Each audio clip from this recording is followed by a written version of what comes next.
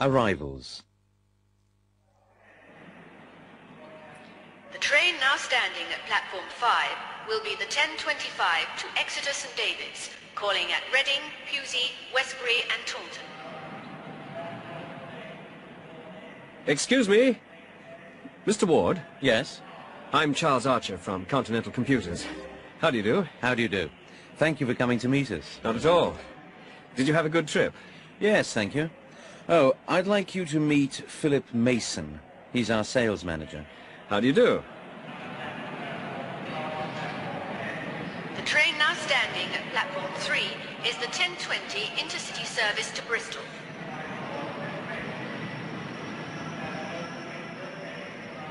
Sarah, hi. Hi. I haven't seen you for ages. How's things? All right. And you? Fine. How's work? Okay. Do you fancy a coffee? Oh, yes, I'd love one.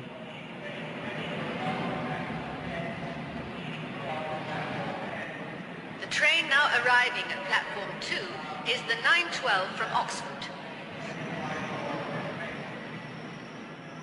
Hello, Dorothy. Hello, Margaret.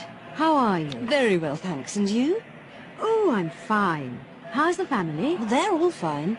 My car's just outside the station. Shall I take one of your bags? Oh, yes. Thank you.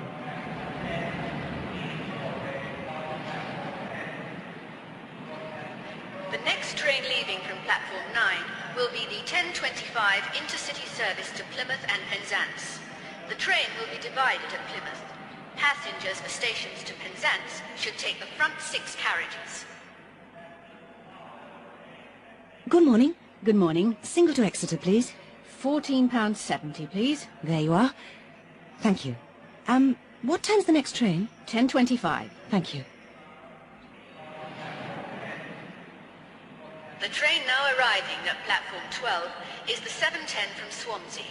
Trains from Swansea are running approximately 15 minutes late due to maintenance work between Swansea and Cardiff. Hello there. I beg your pardon? Hello. How are you getting on? Fine, thank you. Sorry, do I know you? Yes, it's me, Nick Fowler. Sorry, I don't think I know you. Aren't you Harry Shiner? No, I'm afraid not. Oh, I'm terribly sorry. I thought you were someone else.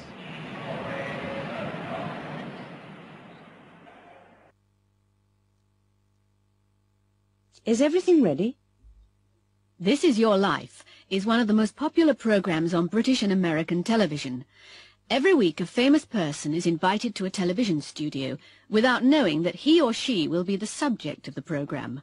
The compere meets the person outside the studio and says, "This is your life." The person then meets friends and relatives from his or her past and present. Studio 4 is where the program is recorded. The program begins at 8 o'clock. It's 6:45 now, and the director is checking the preparations with his new production assistant. The subject of tonight's show will be an actor, Jason Douglas. The compere, as usual, will be Terry Donovan. Let's just check the arrangements. We're bringing Jason Douglas here in a studio car. He thinks he's coming to a discussion program. The driver has been told to arrive at exactly 7:55. Now the program begins at 8 o'clock. At that time, Jason will be walking to the studio. Terry Donovan will start his introduction at 8:01, and Jason will arrive at 8:02. Terry will meet him at the studio entrance. Camera 4 will be there. Then he'll take him to that seat. It'll be on camera 3. Jason will be sitting there during the whole program. For most of the show, Terry will be standing in the middle, and he'll be on camera 2. The guests will come through that door, talk to Terry and Jason, and then sit over there. Now, is that all clear? Yes, there's just one thing. Well, what is it? Who's going to look after the guests during the show? Pauline is. And where will they be waiting during the show? In room 401, as usual. Pauline will be waiting with them, and she'll be watching the show on the monitor. She'll tell them 2 minutes before they enter. I think that's everything. This Is Your Life.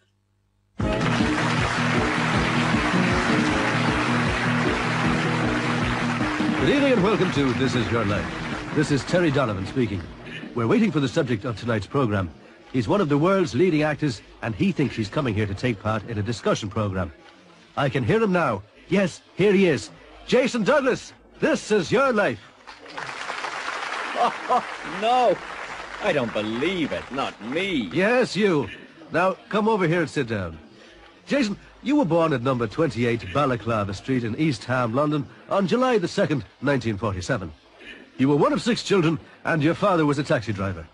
Of course, your name was then Graham Smith. Now, do you know this voice? I remember Jason when he was 2. He used to scream and shout all day. Susan! Yes, all the way from Sydney, Australia. She flew here specially for this program. It's your sister, Susan Fraser. Susan! Why didn't you tell me? Oh, this is wonderful. Yes, you haven't seen each other for 13 years. Take a seat next to him, Susan. You started school at the age of 5 in 1952, and in 1958 you moved to Lane End Secondary School. Do you remember this voice? Smith, stop looking out of the window. Oh, no! It's Mr. Hooper. Your English teacher, Mr. Stanley Hooper. Was Jason a good student, Mr. Hooper? Eh? No, he was the worst in the class. But he was a brilliant actor, even in those days. He could imitate all the teachers. Thank you, Mr. Hooper. You can speak to Jason later. Well, you went to the London School of Drama in 1966 and left in 1969. In 1973, you went to Hollywood. Do you know this voice? Hi, Jason. Can you ride a horse yet? Maria Montrose, who's come from Hollywood to be with you tonight. Hello, Jason. Oh, it's great to be here. Hello, Terry. Jason and I were in a movie together in 1974. Jason had to learn to ride a horse. Well, Jason doesn't like horses very much. Like them? I'm terrified of them. Anyway, he practiced for 2 weeks. Then he went to the director, it was Charles Orson, and said, "What do you want me to do?" Charles said, "I want you to fall off the horse." Jason was furious. He said, "What? Fall off? I've been practicing for 2 weeks. I could fall off the first day without any practice."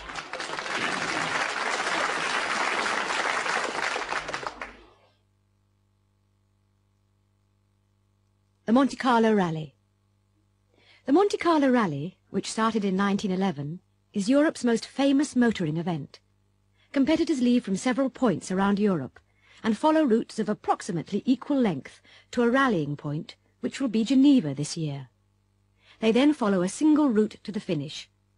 The rally consists of 5 daily stages, beginning on Sunday morning, and each competitor will have driven about 3,000 kilometers by Thursday night.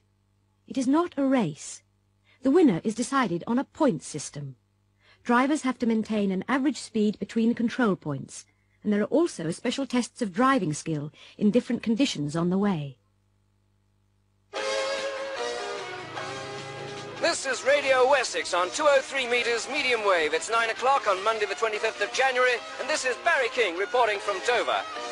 The British competitors in the Monte Carlo Rally have just arrived here at the end of the second stage in this year's competition. Russell Cook, who's driving a Sunbeam Lotus, is leading. The Triumph, driven by Tony Bond, who won last year's rally, crashed in Yorkshire this morning. Tony was unhurt, but will be unable to continue. 7 other cars are withdrawn due to bad weather conditions. Tonight, the cars, which left from Glasgow on Sunday morning, will be crossing the English Channel.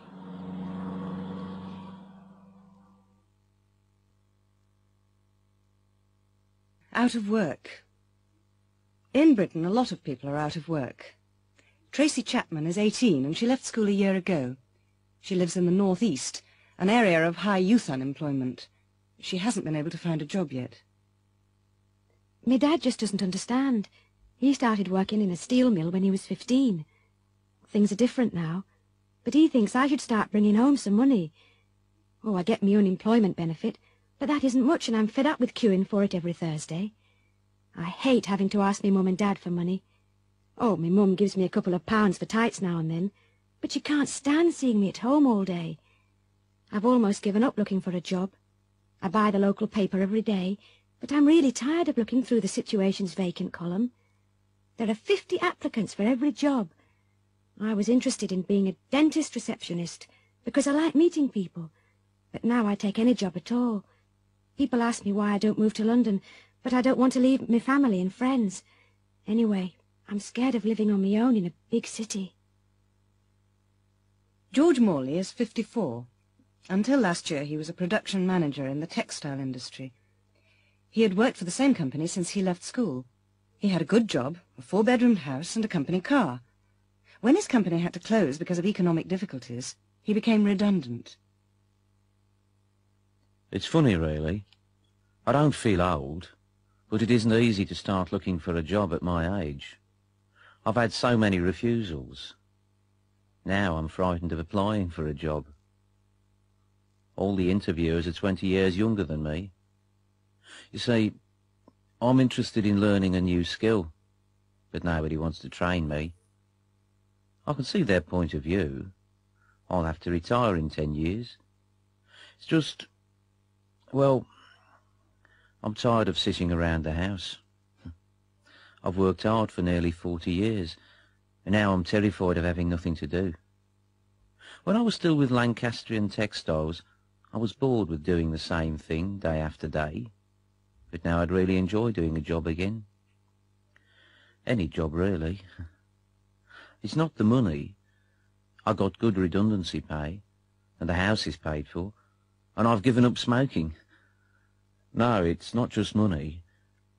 I just need to feel, well, useful. That's all.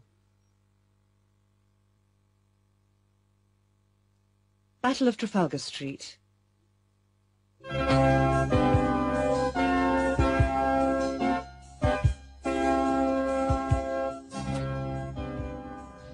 This is Pennine Radio News. Alan Nelson reporting from Trafalgar Street. Mr. Hardy, the Tadworth housing officer, has agreed to speak to us. Now, Mr. Hardy, has the situation changed since last night? No, it hasn't. Mrs. Hamilton is still there and she's still refusing to talk to us. Well, what are you going to do? It's a very difficult situation. We'd like her to come out peacefully. The police don't intend to prosecute her, but she's a very stubborn lady. Stubborn? Yes, well, it is her home. I agree, and it's been her home for a long time, I know. But nobody else refused to move. You see, a lot of people in this area are living in substandard accommodation, and we are going to build over 300 flats on this site. Families are expecting to move into them next year. It's all being delayed because of one person. But Mrs. Hamilton was born in that house. Of course, of course. But we have promised to give her a modern flat immediately. A very nice flat, which is ideal for an elderly person living alone. So, what happens next? I don't know. I really don't. But we can't wait forever. The police will have to do something soon. It won't be easy. She's got 2 very big dogs, and they don't like strangers.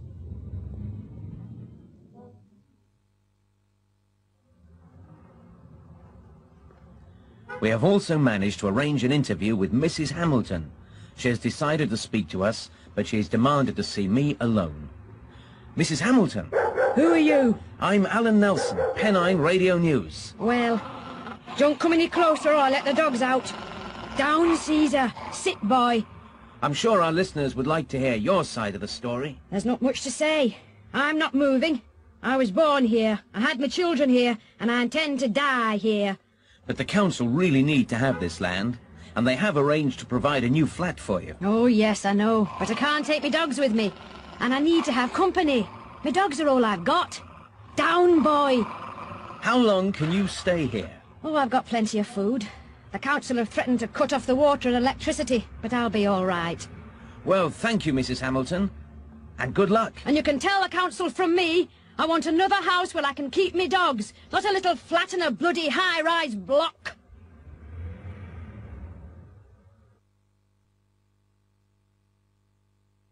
Marriage Guidance Council. Malcolm and Barbara Harris have been married for nearly 15 years. They've got 2 children, Gary, aged 13, and Andrea, who's 11. During the last couple of years, Malcolm and Barbara haven't been very happy. They argue all the time. Barbara's sister advised them to go to the Marriage Guidance Council. There is one in most British towns. It's an organisation which allows people to talk with a third person about their problems. This is their third visit, and Mrs. Murray, the counsellor, always sees them. Ah, come in, Barbara. Take a seat. Is your husband here? Yes, he's waiting outside. He didn't want to come here this week, but, well, I persuaded him to come. I see. How have things been? Oh, much the same. We still seem to have rows all the time. What do you quarrel about? What don't we quarrel about, you mean? Oh, everything. You see, he's so inconsiderate. Go on. Well, I'll give you an example. You know, when the children started school, I wanted to go back to work again, too. So I got a job. Well, anyway, by the time I've collected Gary and Andrea from school, I only get home about half an hour before Malcolm. Yes? Well, when he gets home, he expects me to run around and get his tea. He never does anything in the house. And last Friday, he invited 3 of his friends to come round for a drink. He didn't tell me to expect them, and I'd had a long and difficult day. I don't think that's right, do you? Barbara, I'm not here to pass judgment. I'm here to listen. Sorry. And he's so untidy. He's worse than the kids. I always have to remind him to pick up his clothes. He just throws them on the floor. After all, I'm not his servant. I've got my own career. Actually, I think that's part of the trouble. You see, I earn as much money as he does. Malcolm, I'm so glad you could come. Hello, Mrs. Murray. Well, I'll be honest. Barbara had to force me to come, really. Does it embarrass you to talk about your problems? Yes, it does. But I suppose we need to talk to somebody. Barbara feels that you resent her job. I don't know. I would prefer her to stay at home, but she's very well qualified, and I encouraged her to go back to work. Now the kids are at school, she needs an interest, and I suppose we need the money. How do you share the housework? I try to help. I always help her to wash up, and I help Gary and Andrea to do their homework while she does the dinner.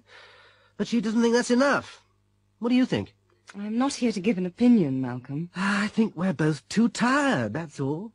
In the evenings, we're both too tired to talk. And Barbara, she never allows me to suggest anything about the house or about the kids. We always have the same arguments. She's got her own opinions, and that's it. Last night we had another row. She's forbidden the kids to ride their bikes to school. Why? She thinks they're too young to ride in the traffic, but I think they should. She always complains about collecting them from school. But you can't wrap children in cotton wool, can you? A funny thing happened to me. A funny thing happened to me last Friday. I'd gone to London to do some shopping. I wanted to get some Christmas presents, and I needed to find some books for my course at college. You see, I'm a student. I caught an early train to London, so by early afternoon I'd bought everything that I wanted. Anyway, I'm not very fond of London, all the noise and traffic, and I'd made some arrangements for that evening. So I took a taxi to Waterloo Station. I can't really afford taxis, but I wanted to get the 3:30 train. Unfortunately, the taxi got stuck in a traffic jam, and by the time I got to Waterloo, the train had just gone. I had to wait an hour for the next one. I bought an evening newspaper, the Standard, and wandered over to the station buffet. At that time of day, it's nearly empty, so I bought a coffee and a packet of biscuits, chocolate biscuits. I'm very fond of chocolate biscuits. There were plenty of empty tables, and I found one near the window. I sat down and began doing the crossword. I always enjoy doing crossword puzzles. After a couple of minutes, a man sat down opposite me. There was nothing special about him, except that he was very tall. In fact, he looked like a typical city businessman. You know, dark suit and briefcase. I didn't say anything, and I carried on with my crossword. Suddenly, he reached across the table, opened my packet of biscuits, took one, dipped it into his coffee, and popped it into his mouth. I couldn't believe my eyes. I was too shocked to say anything. Anyway, I didn't want to make a fuss, so I decided to ignore it. I always avoid trouble if I can. I just took a biscuit myself and went back to my crossword. When the man took a second biscuit, I didn't look up and I didn't make a sound. I pretended to be very interested in the puzzle. After a couple of minutes, I casually put out my hand, took the last biscuit, and glanced at the man. He was staring at me furiously. I nervously put the biscuit in my mouth and decided to leave. I was ready to get up and go when the man suddenly pushed back his chair, stood up and hurried out of the buffet. I felt very relieved and decided to wait 2 or 3 minutes before going myself. I finished my coffee, folded my newspaper and stood up. And there, on the table where my newspaper had been, was my packet of biscuits. Polite requests. Max Millwall used to be a popular comedian on British radio. He's nearly 70 now, but he still performs in clubs in the Midlands and north of England. He's on stage now at the All-Star Variety Club in Wigan.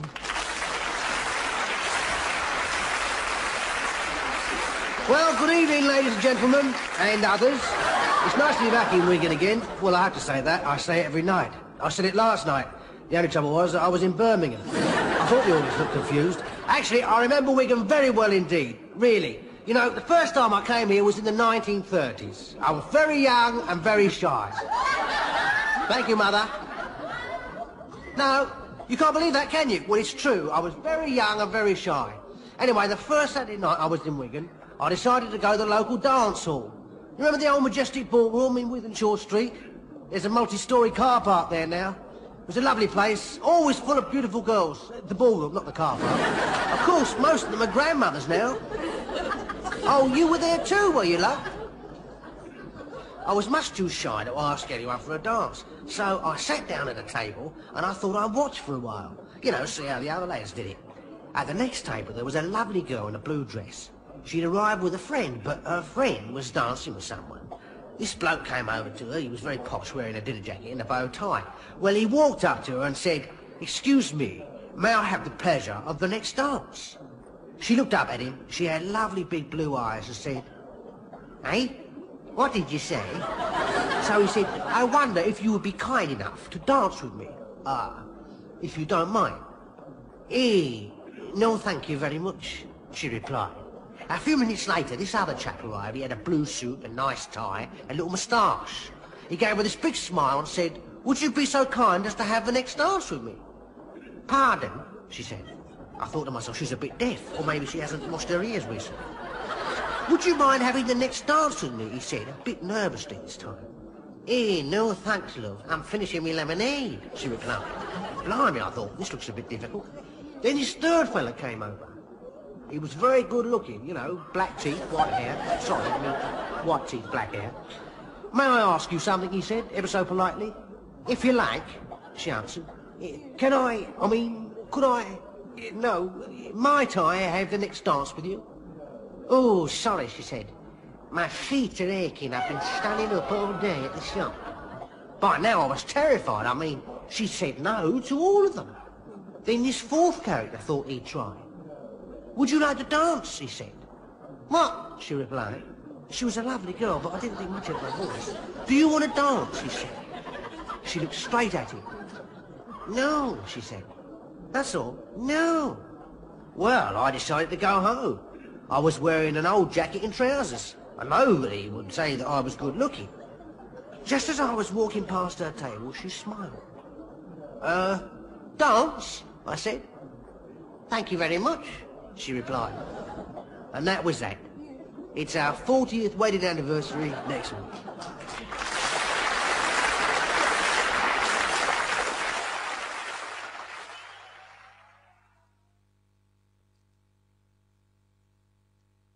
Polite requests.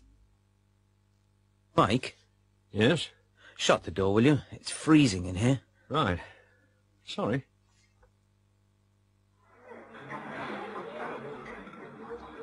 Karen, Yes? lend me 20p. I left my purse in the office. Oh, OK. Here you are. Thanks.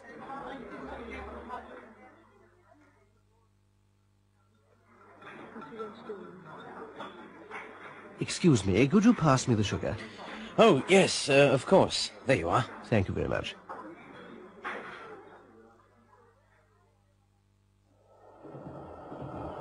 Can I help you? Oh, thank you. Would you mind putting my case on the rack? Not at all. There you are. Oh, thank you so much. You're very kind.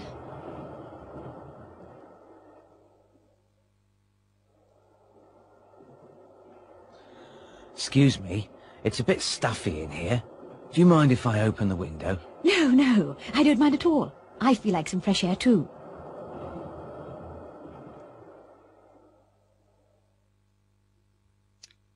Excuse me, Mrs. Howe. May I ask you something? Yes, Wendy. What is it? May I have the day off next Friday? Well, we're very busy. Is it important? Yes, it is really. It's my cousin's wedding. Oh, well, of course you can.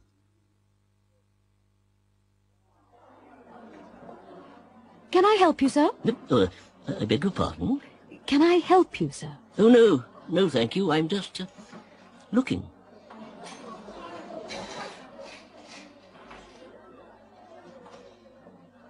Good morning. Good morning. I wonder if you can help me.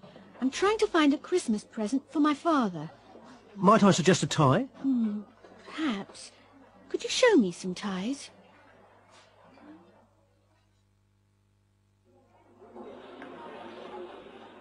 Excuse me. Yes? I wonder if you'd be kind enough to get me one of those tins on the top shelf. I can't reach it. Certainly. There you are. Thank you very much indeed.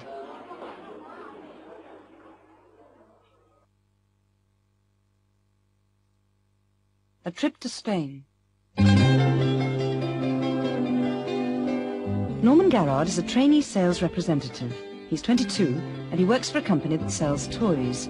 He's going to Spain on business. It's his first business trip abroad and he's packing his suitcase. He lives with his parents and his mother is helping him and fussing. Norman, haven't you finished packing yet? No, Mum. But it's all right. There isn't much to do. Well, I'll give you a hand. Oh, there isn't much room left. Is there anywhere to put your toilet bag? Yes, it'll go in here. Now, I've got 3 more shirts to pack. They'll go on top. But there's another pair of shoes to get in. I don't know where to put them. Put them down the side. Right, I think we can close it now.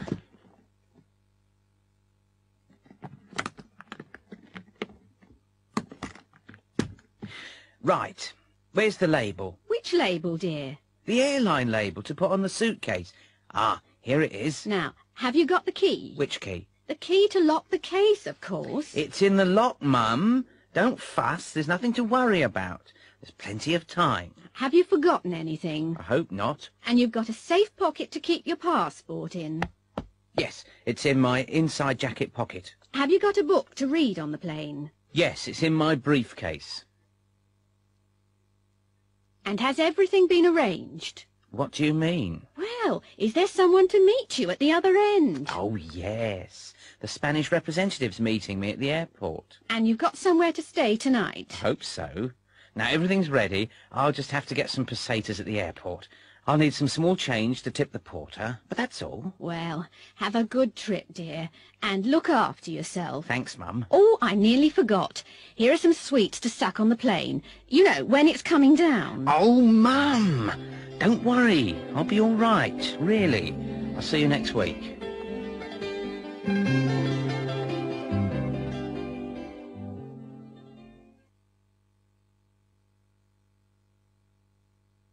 Flying to Spain.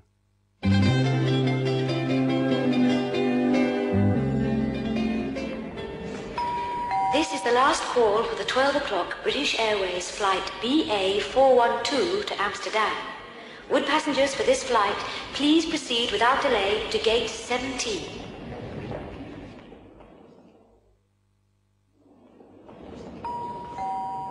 Scandinavian Airlines announced the departure of the 12:05 flight SK526 to Stockholm.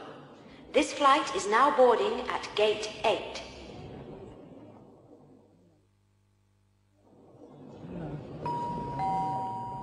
Would passengers for the 12:10 Iberia flight IB341 to Madrid please go at once to gate 16, where this flight is now boarding.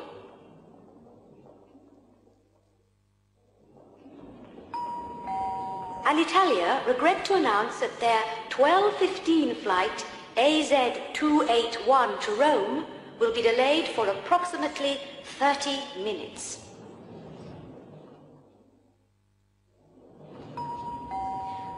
Olympic Airways announced the departure of the 12:30 flight OA260 to Athens.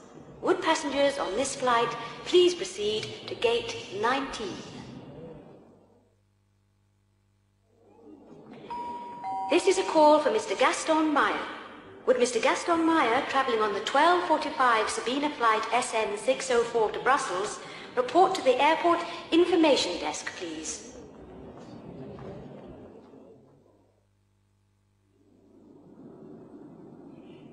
Good afternoon, ladies and gentlemen. Captain Perez and his crew welcome you aboard Iberia flight IB341 to Madrid. I am sorry to announce a slight delay. We are still waiting for clearance from air traffic control. The delay won't be too long, and we hope to arrive in Madrid on time.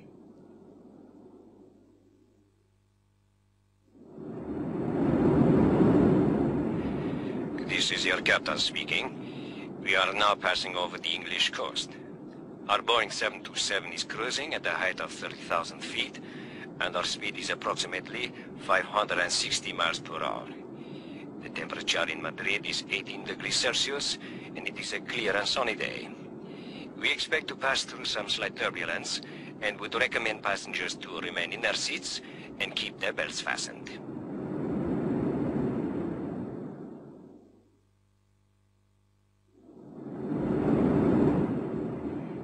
We are now beginning our descent to Madrid.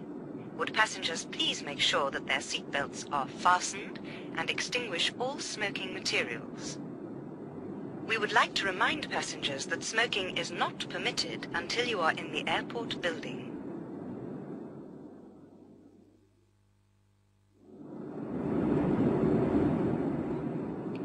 We hope you had a pleasant and enjoyable flight.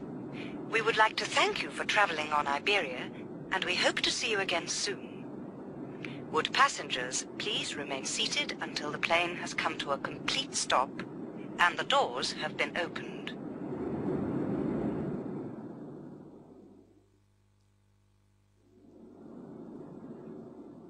Here's your tray, sir.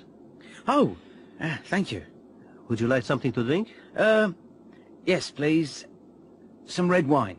That's 100 pesetas. Thanks. Can I pay in British money? Of course. You needn't pay now, I'll collect it later.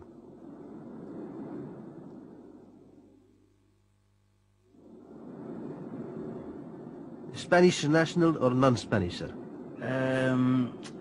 I'm British. Would you mind completing this landing card, sir? Right, thank you.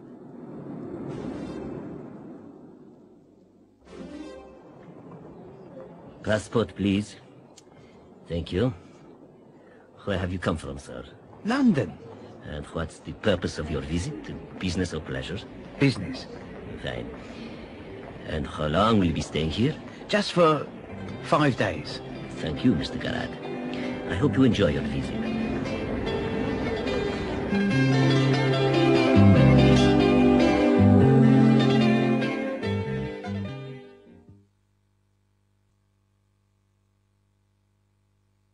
Money, money, money.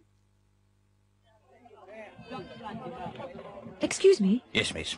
how much do you want for this plate? Let me see. Oh, yes. That's a lovely example of Victorian brass. It's worth 20 quid. £20? Well, that's too much for me. It's a pity, it's really nice. Ah, I said it's worth 20 quid. I'm only asking 15 for it. £15? Yes, it's a real bargain. Oh, I'm sure it is. But I can't afford that. Well, look, just for you, I'll make it 14 quid. I can't go any lower than that. I'll give you 10. 10? Come on, love. You must be joking. I paid more than that for it myself. 14. It's worth every penny. Well, perhaps I could give you 11. 13. That's my final offer. 12. 12.50? All right, 12.50. There you are, love. You've got a real bargain there. Yes, thank you very much.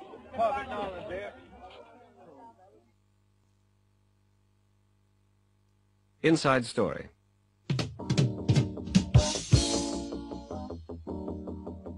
This is IBC News. Julian Snow, the missing Daily News reporter, was interviewed this morning by Dominic Beale of IBC News in Mandanga.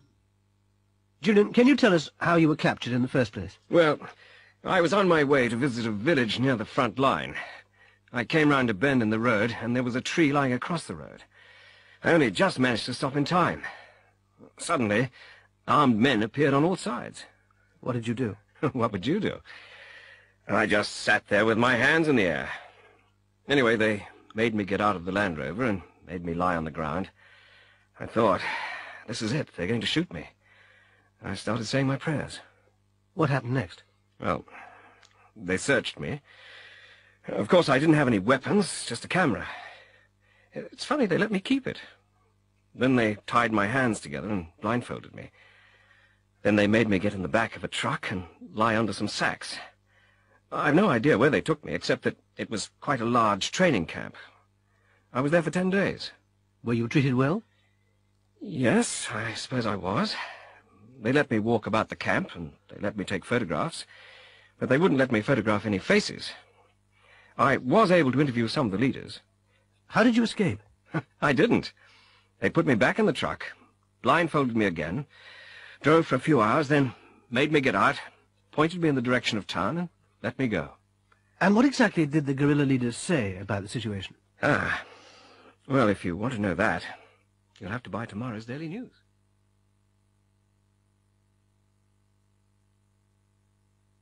Preferences. What are you doing tomorrow night? Nothing. Why? Well, do you like jazz? Yes, I do, very much. Which do you like best, modern or traditional? I like both, really. There's a weather report concert at the Hammersmith Odeon. Would you like to come? Oh, yes, they're my favourite group.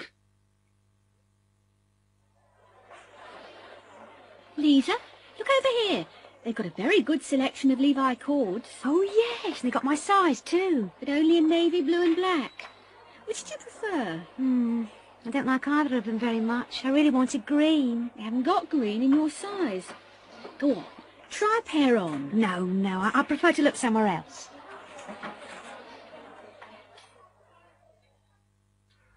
Have you decided yet? What do you want to see?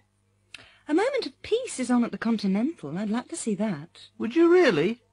Oh, I'd rather see War in Space. Oh, no. The reviews were terrible. I know, but it sounds fun.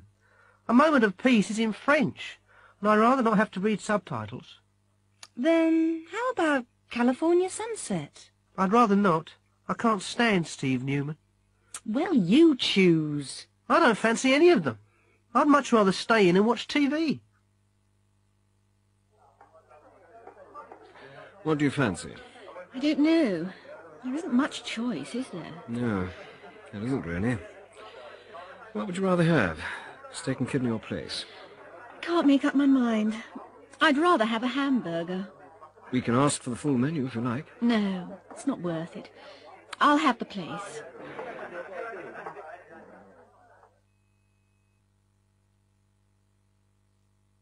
Where have all the fans gone?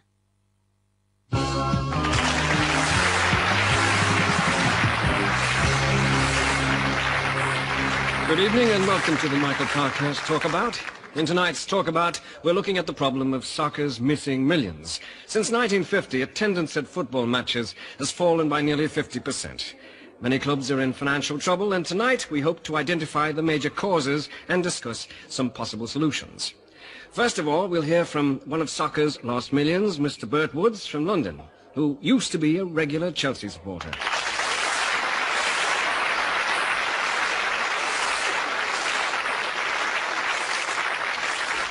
I stopped going 5 or 6 years ago. Rather stay at home, watch it on telly. You get a better view. I don't like the action replays. I'm too afraid to go now, really. All this violence, you know.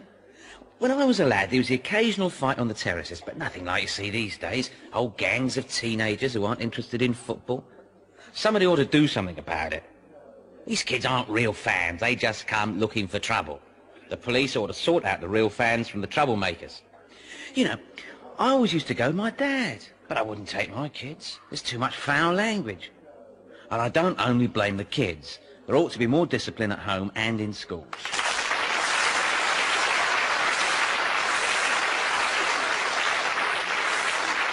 Thank you, Mr. Woods. Let's go over to Brian Huff, the manager of Eastfield United, one of our most successful clubs. Brian? I sympathise with Mr. Woods, and there are plenty of people like him. Anyway, we better do something about it or we'll all go broke. The clubs and players must share the blame. Football's big business and it's very competitive. Winning has become the most important thing. There's too much violence on the field. Referees have to get tougher with players. They should send off players for deliberate fouls. The other problem is television. There's too much football on TV and they only show the most exciting parts. Goals, fouls and violence. People are bored when they see the real game. Anyway, the clubs started talking about these problems 10 years ago and nothing's been done. We better not spend another 10 years talking. We better do something and do it soon.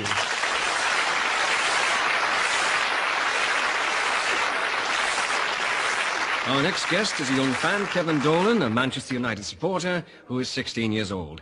What do you think, Kevin? Well, I'm not one of soccer's missing millions. I never miss a match.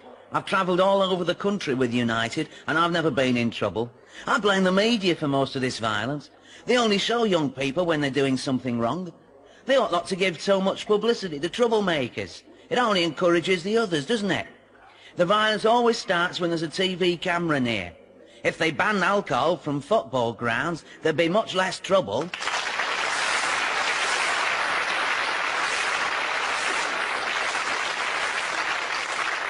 Thank you, Kevin. Our last speaker is Jimmy McTavish, the ex-Scotland striker, who has just returned from the United States after spending 2 years with Miami Galaxy. Well, Jimmy, what ought we to do? I agree with a lot of what's been said, Michael, but hadn't we better look at some solutions? I've been playing in the States for the last 2 seasons, and I haven't seen any violence over there. A football match is a day out for the family. More than half the supporters are women and children, and there are much better facilities.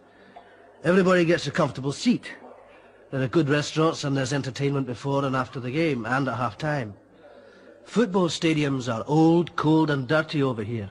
We'd better take a good look at American soccer. I think we've got a lot to learn. Entertainment is what football is all about, and we'd better not forget it.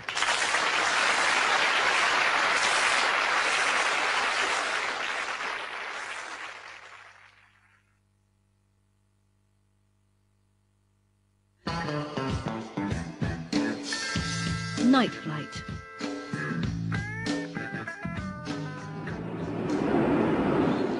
This is Captain Cook speaking.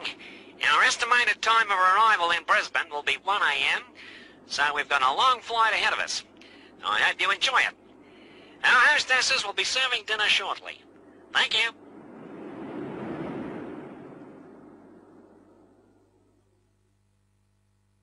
It was Christmas Eve, 1959, and the beginning of another routine flight. The hostesses started preparing the food trays. A few of the passengers were trying to get some sleep, but most of them were reading. There was nothing to see from the windows except the vast blackness of the Australian desert below. There was nothing unusual about the flight, except perhaps that the plane was nearly full. A lot of the passengers were travelling home to spend Christmas with their families. The hostesses started serving dinner. It was a smooth and quiet flight. The hostesses had finished collecting the trays, and they were in the galley putting things away, when the first buzzers sounded. One of the hostesses went along the aisle to check. When she came back, she looked surprised. "It's amazing," she said. "Even on a smooth flight like this, 2 people have been sick." 20 minutes later, nearly half the passengers were ill, dramatically ill. Several were moaning and groaning, some were doubled up in pain, and 2 were unconscious. Fortunately, there was a doctor on board, and he was helping the hostesses. He came to the galley and said, "I'd better speak to the captain. This is a severe case of food poisoning. I think we'd better land as soon as possible." "What caused it?" asked one of the hostesses.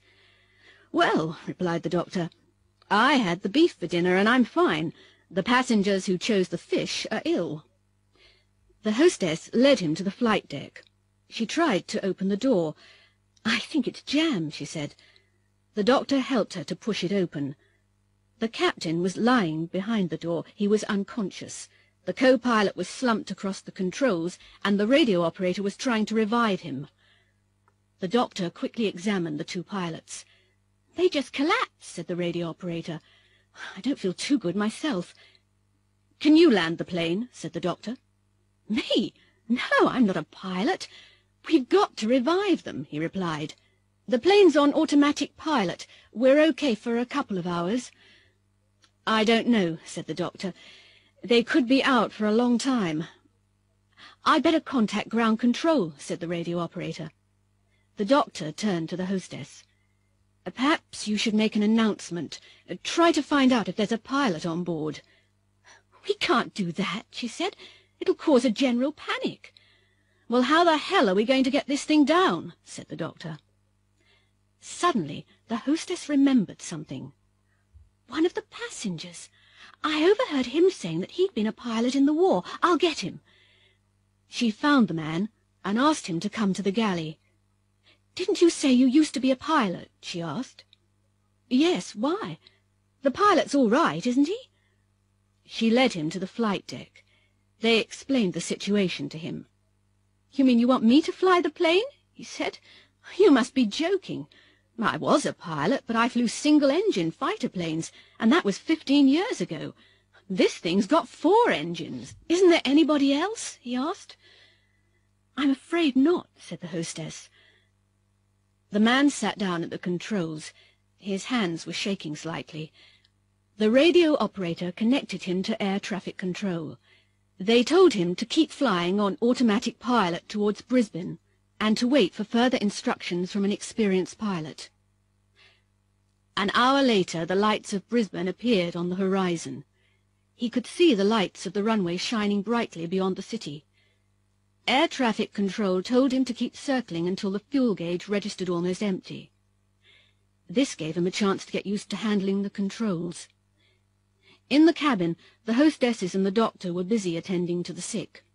Several people were unconscious. The plane circled for over half an hour. The passengers had begun to realize that something was wrong. "What's going on? Why don't we land?" shouted a middle-aged man. "My wife's ill. We've got to get her to hospital." A woman began sobbing quietly. At last the plane started its descent. Suddenly there was a bump which shook the plane. "We're all going to die!" screamed a man. Even the hostesses looked worried as panic began to spread through the plane. "It's all right," someone said. "The pilot's just lowered the wheels, that's all." As the plane approached the runway, they could see fire trucks and ambulances speeding along beside the runway with their lights flashing. There was a tremendous thump as the wheels hit the tarmac, bounced twice, raced along the runway and screeched to a halt. The first airport truck was there in seconds. "That was nearly a perfect landing. Well done," shouted the control tower. "Thanks," said the man. "Any chance of a job?"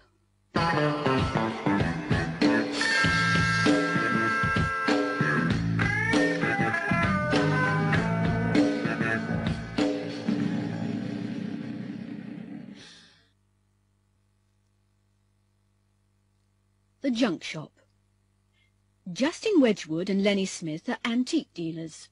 They've got a very successful business. They travel around the country buying antique furniture and paintings from junk shops and from elderly people, and then they sell them from their shop in Kensington, a fashionable part of London. Today they're in a small Welsh town. Justin's just come out of a little junk shop, and he seems very excited. Lenny, we're in luck. There's a painting in there, a landscape. It's a good one. I thought it might be valuable, so I had a good look at the signature. It isn't very clear. I think it may be a constable. A constable?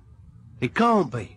They're all in art galleries. They're worth a fortune. Well, someone found one 2 years ago. This might be another. It's dirty and it isn't in very good condition. How much do you think it's worth? I don't know. It may be worth 100,000. It might even be worth more. Be careful, Justin. We'd better use the old trick. Right. There's a chair in the window. It must be worth about £5. I'll offer the old lady 50 quid for it. She'll be so pleased that she won't think about the painting. Don't say you want the painting. Say you want the frame, okay? Fine. You'd better wait in the van. I'd rather do this on my own. Justin, check the signature before you give her 50 quid for the chair. Don't worry, Lenny. I know what I'm doing.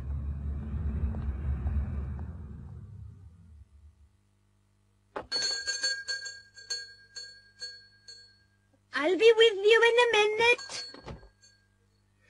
Now, hello. I'm interested in that chair in the window. What?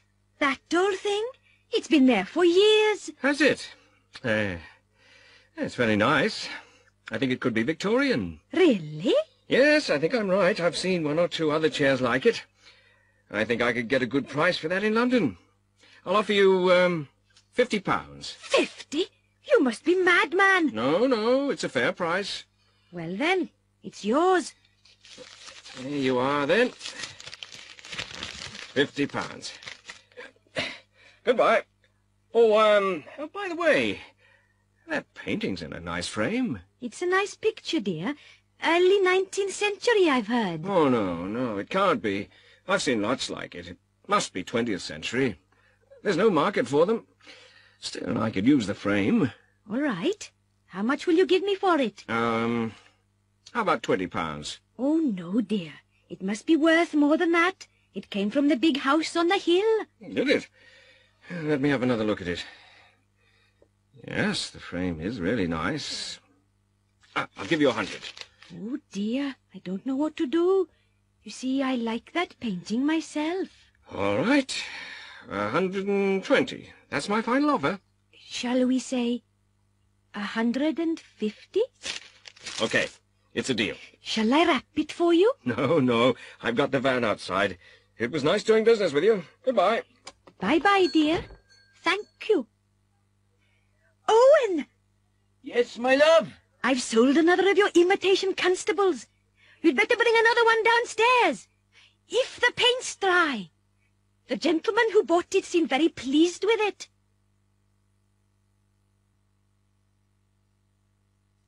Noisy neighbours.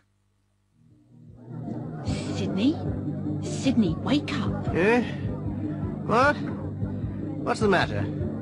Can't be 8 o'clock already. No, it's 1:30. It's those people next door again. Listen. Oh, yes. They must be having another party. Listen to that. They must be waking up the whole street. And they've got 3 young children. They can't be sleeping through that noise. It's disgusting. Somebody should call the police. Sydney, wake up. Yeah, I wasn't asleep, dear. They're all laughing. They must be having a good time. They never invite us, do they?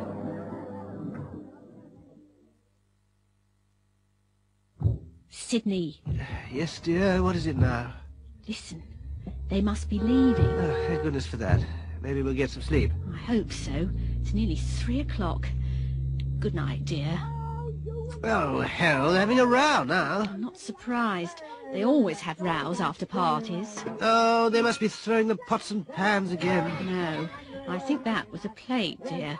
Or maybe the television. They'll be sorry in the morning. Sydney, wake up. Oh, what's that? You can't be hammering at this time of night. What time is it? 4 o'clock. What can they be doing at 4 o'clock in the morning? I can't hear any voices. Go back to sleep, Sybil.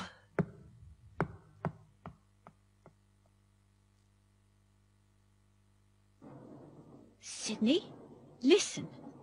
There's someone in the garden next door. It must be the milkman. No, it can't be. It's too early. It's only 5:15. Who could it be? You'd better have a look. All right. Oh, it's Mr. Sykes. And he's carrying a spade. Oh, no. You don't think he's killed her, do you? Well, we haven't heard her voice for a while. You know she's probably sleeping. But what can he be doing at this time of night? If he has killed her, he might be burying the body. What? You don't think so, do you? Well, he can't be planting potatoes, can he? I suppose you'll want me to phone the police. No. Ask him what he's doing first.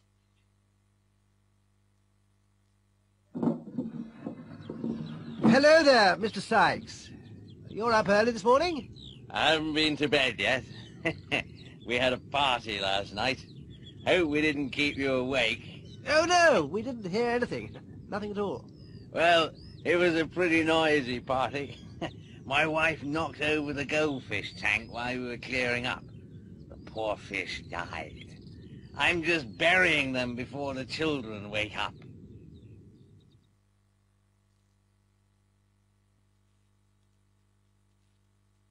You're in the army now. It's Saturday afternoon at Botherington Army Camp. The new recruits are supposed to be working, but they aren't. The colonel's away today and they're lazing around in the barracks. The sergeant major has just opened the door. He's brought the duty roster with him, so he knows exactly what each of them should be doing.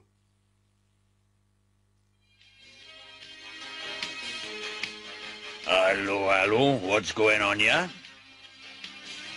Smith? What are you doing? I'm listening to the radio, sir. And what are you supposed to be doing, Smith? I'm not sure, sir. Well, let me tell you, Smith. You are supposed to be mowing the lawn. Yes, sir. I'm sorry, sir. It won't happen again, sir. It had better not, Smith. And when I come back, Smith, you better be mowing that grass. Do you understand? Yes, sir. This isn't a holiday camp. You're in the army, you know.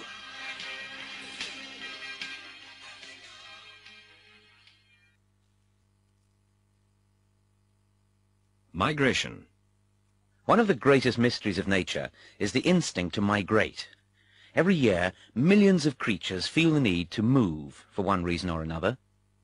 Most of us have seen the arrival or departure of migrating flocks of birds. Migration, however, is not confined to birds, but can be seen in reptiles, for example, turtles, frogs, insects, butterflies, locusts, fish, eels, salmon, tunny, and mammals, reindeer, seals, lemmings, whales, bats. Many of these creatures succeed in navigating over long distances. How exactly they manage to do this still remains a mystery. There are several possibilities. They may navigate by using one or more of the following: the sun, the stars, the Earth's magnetic field. When a small bar magnet is attached to a pigeon, it is unable to navigate. A sense of smell. Geographical features. Birds flying from North Africa to France seem to follow coastlines and valleys. Changes in temperature. Salmon can detect a change in water temperature as small as 0.03 degrees centigrade. Sound. Whales and bats seem to use sonar. Experiments suggest that these navigational abilities are partly instinctive.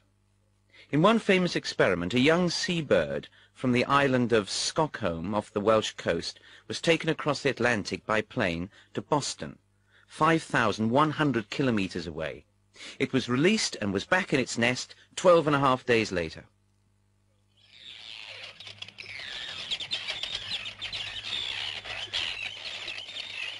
This seabird holds the record for long-distance migration. Arctic tern breed in northern Canada, Greenland, northern Europe, Siberia and Alaska. In late August they set off on a 17,500 kilometer journey which takes them south past the west coasts of Europe and Africa to the tip of southern Africa, 14,000 kilometers in 90 days. They then fly round to the Indian Ocean and down to Antarctica, where they spend the Antarctic summer. On the way back, they sometimes make a complete circuit of Antarctica before returning to their breeding grounds. The round trip is over 35,000 kilometers in 8 months, 240 kilometers a day when they're flying. The Arctic tern sees more hours of daylight than any other creature because it experiences 2 summers a year, one in the Arctic region and one in the Antarctic. These regions have almost constant daylight in summer. One tern, which was ringed in Norway as a chick, died in exactly the same place 27 years later. Presumably, it had made the journey 27 times. European freshwater eels, which look like snakes but are really fish, begin and end their lives in the Sargasso Sea, southeast of Bermuda. As eggs and larvae, they drift for 3 years towards Europe, changing both shape and color as they reach the freshwater estuaries of European rivers. They spend the next 9 to 19 years in rivers, streams, lakes and ponds. As they approach old age, they seem to have an unexplained compulsion to return to the Sargasso Sea to breed. Many eels which have found their way into ponds and lakes come out of the water and travel overland, gliding through damp grass. When they reach the sea, they make their way to the Sargasso, where they breed and die. No eels make the journey twice. The eel has an acute sense of smell, which is used for navigation in local waters, but inherited memory seems the only explanation for their migration to the Sargasso. The brown lemming is a small mammal, 10 to 18 centimeters long, found all over northern Canada, Scandinavia, and northern Russia. Lemmings usually make short annual migrations in spring, traveling by night and feeding and sleeping by day. Every 3 or 4 years, however, they make much longer migrations in large numbers. The lemming population seems to change over a 3 or 4 year cycle, from 1 lemming per 4 hectares to between 400 and 700 lemmings per 4 hectares.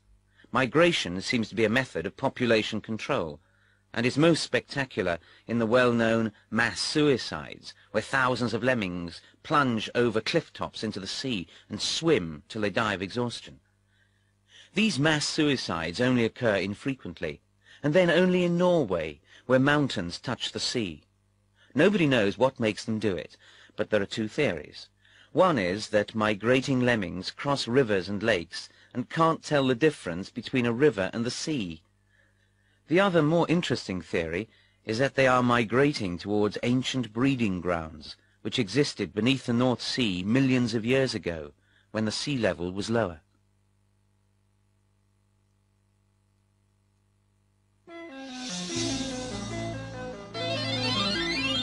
Murder at Gurney Manor.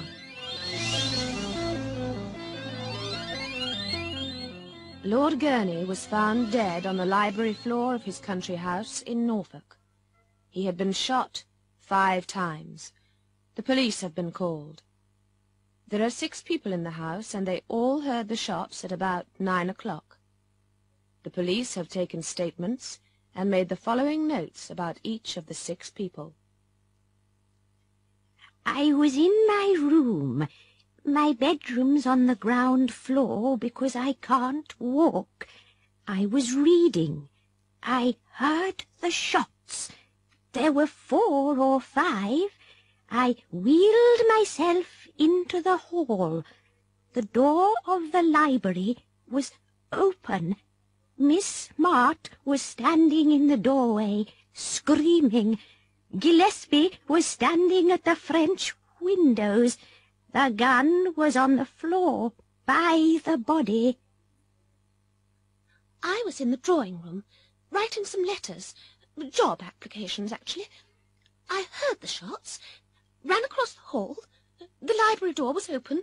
Poor dear Horace was lying in a pool of blood. I started screaming. Gillespie came in through the French windows. They were opened. Then Lady Agatha arrived. She didn't say a word. She just stared at me. I was in the billiard room. I was practicing. Suddenly there were 5 shots. I thought it was Chivers shooting birds in the garden again. Then I heard a scream. It sounded like Celia, so I opened the connecting door to the library and saw Father lying there, Gillespie at the window, and Celia and Mother together in the main doorway. I couldn't believe my eyes. I was by the lake, fishing in my usual place. When I heard the shots, I hurried through the trees towards the house. I saw Gillespie running across the lawn towards the library. When I got there, everybody was in the room except Tom Giles, the gardener. Poor old Gurney was dead. I was absolutely sure he was dead. After all, I was in the army for 20 years. I was taking my evening walk. I had just come out of the kitchen door. I was walking round the corner of the house when I heard shooting. I ran across the lawn to the French windows. I saw Lord Gurney's body and Miss Smart in the doorway. I was working in the kitchen garden. I heard shots, but that's not unusual around here. Lord Gurney and the Major are very fond of shooting. And I heard lots of screaming and shouting, so I went into the house through the kitchen door to see what was happening. And they were all there. I wasn't sorry. He deserved it. Everybody hated him.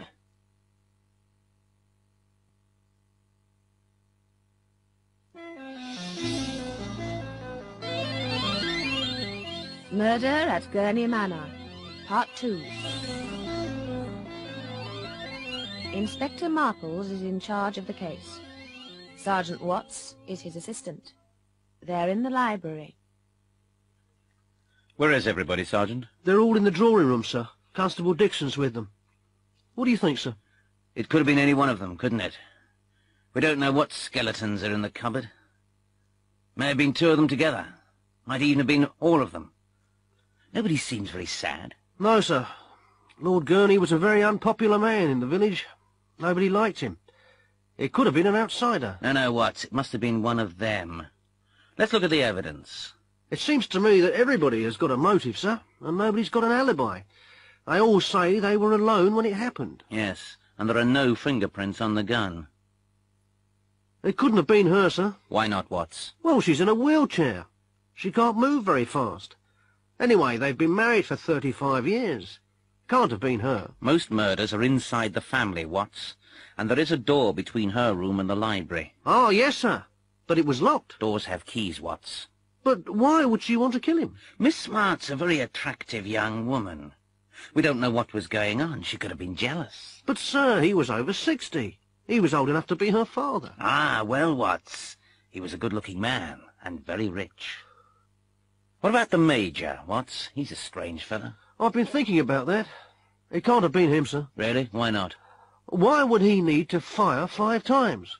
He was an army pistol champion. He could have killed him with one shot. Maybe he did, Watts. Maybe he did. I don't understand, sir. There are a lot of things you don't understand, Watts. Perhaps he's more clever than he looks. But there's no motive, sir. There may have been. I mean, there was that scandal with the property company. But he was at the lake, sir. He might not have been, Watts. He's a pistol champion. He could have shot him from the trees and thrown the gun into the room. Oh. Do you really think so, sir? I don't know, Watts. It's just a theory.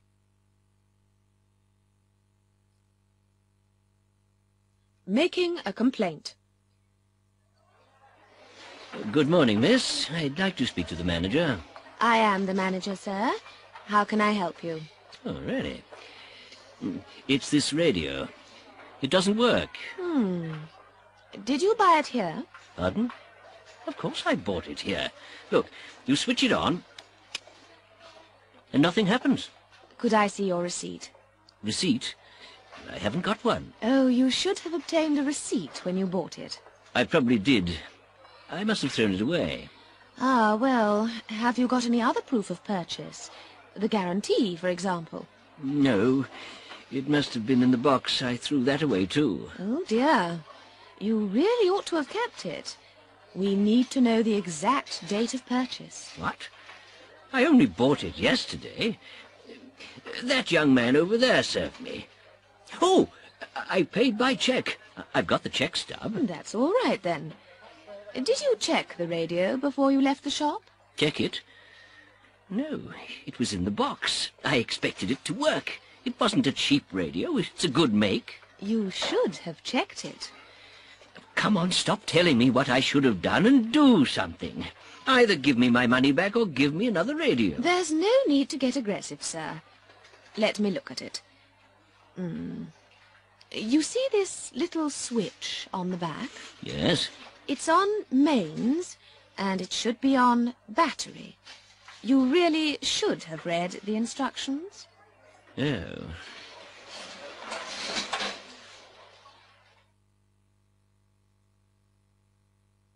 The Mary Celeste.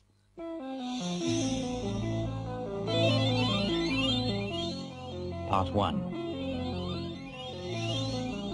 The Mary Celeste was built in 1861 in Nova Scotia, Canada, as a cargo-carrying sailing ship.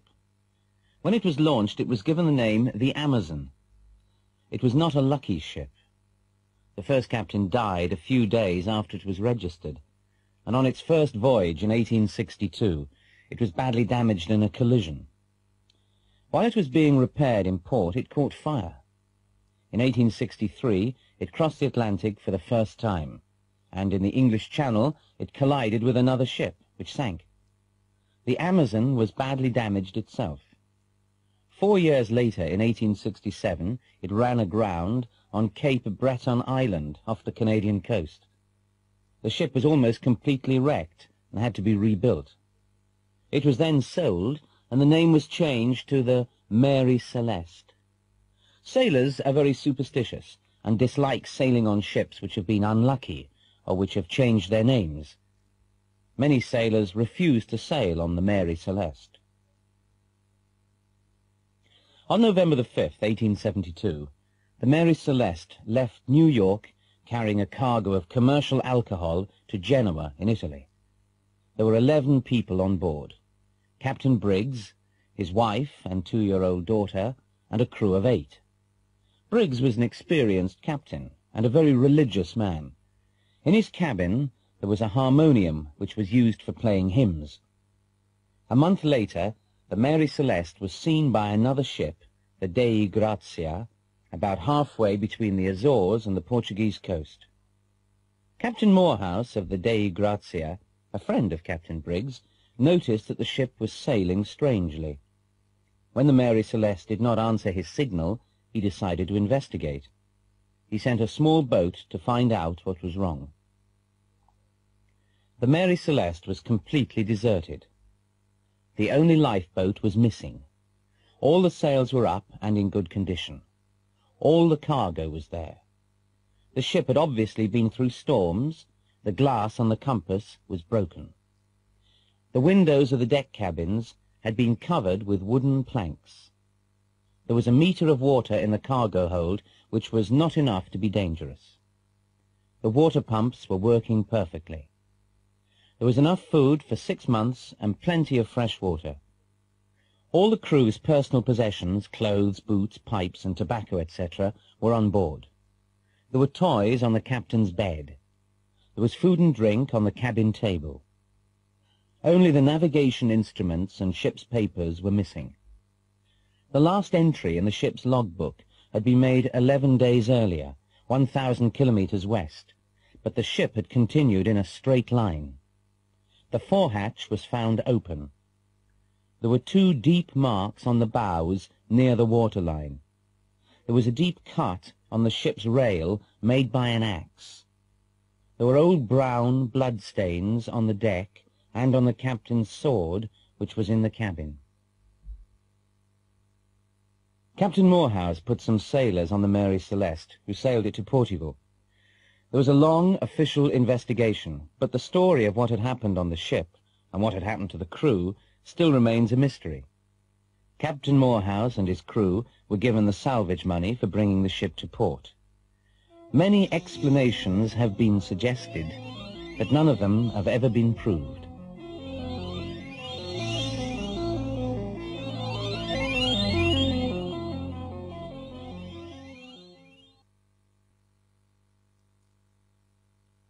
The Mary Celeste, Part 2.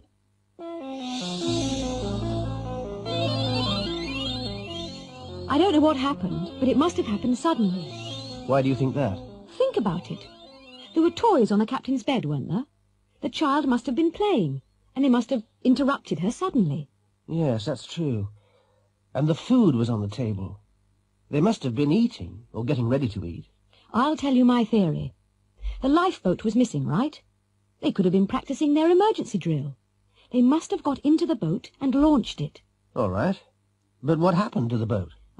They may have been rowing the lifeboat round the ship, and there must have been a gust of wind. Then the ship could have moved forward and run down the lifeboat. That explains the marks on the bows. Come on. They can't all have been sitting in the lifeboat. What about the captain? He should have been steering the ship. He might have been watching the drill and jumped in to save the others.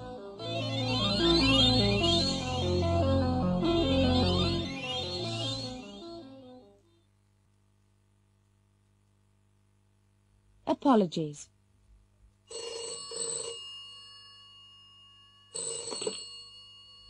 Hello. Derek Moore speaking. Oh, hello, Derek. This is Clive. Ah, yes. Did you get home all right? Yes, thanks. But I just wanted to apologize for last night. Don't worry about it. It really doesn't matter. But the carpet, it must be ruined. It was so silly of me to put the cup on the floor. Forget it, Clive. It's all right now. But it must have made an awful stain. Look, it's nothing. I was annoyed last night, but it doesn't look so bad this morning. Anyway, you must let me pay for the cleaning.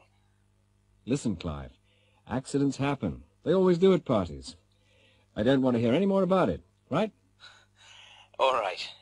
I really am very sorry. See you on Monday. Bye.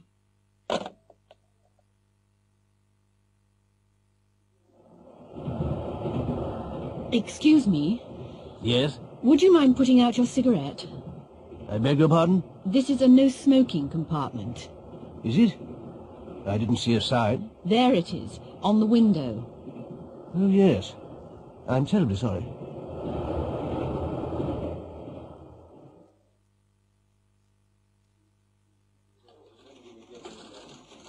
Oh, good morning, Mrs. Newbury. Good afternoon, Sharon. Late again? Oh, yes, I'm ever so sorry. I couldn't find a parking place. Perhaps you should have left home earlier. Yes, I know. It won't happen again. It had better not, Sharon. This is the third time this week.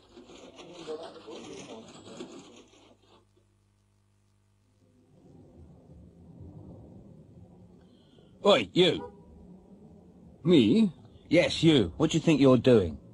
Pardon? I'm just waiting for the bus. Well, there's a queue, you know. Is there? Sorry, I didn't mean to push in. I didn't realize there was a queue.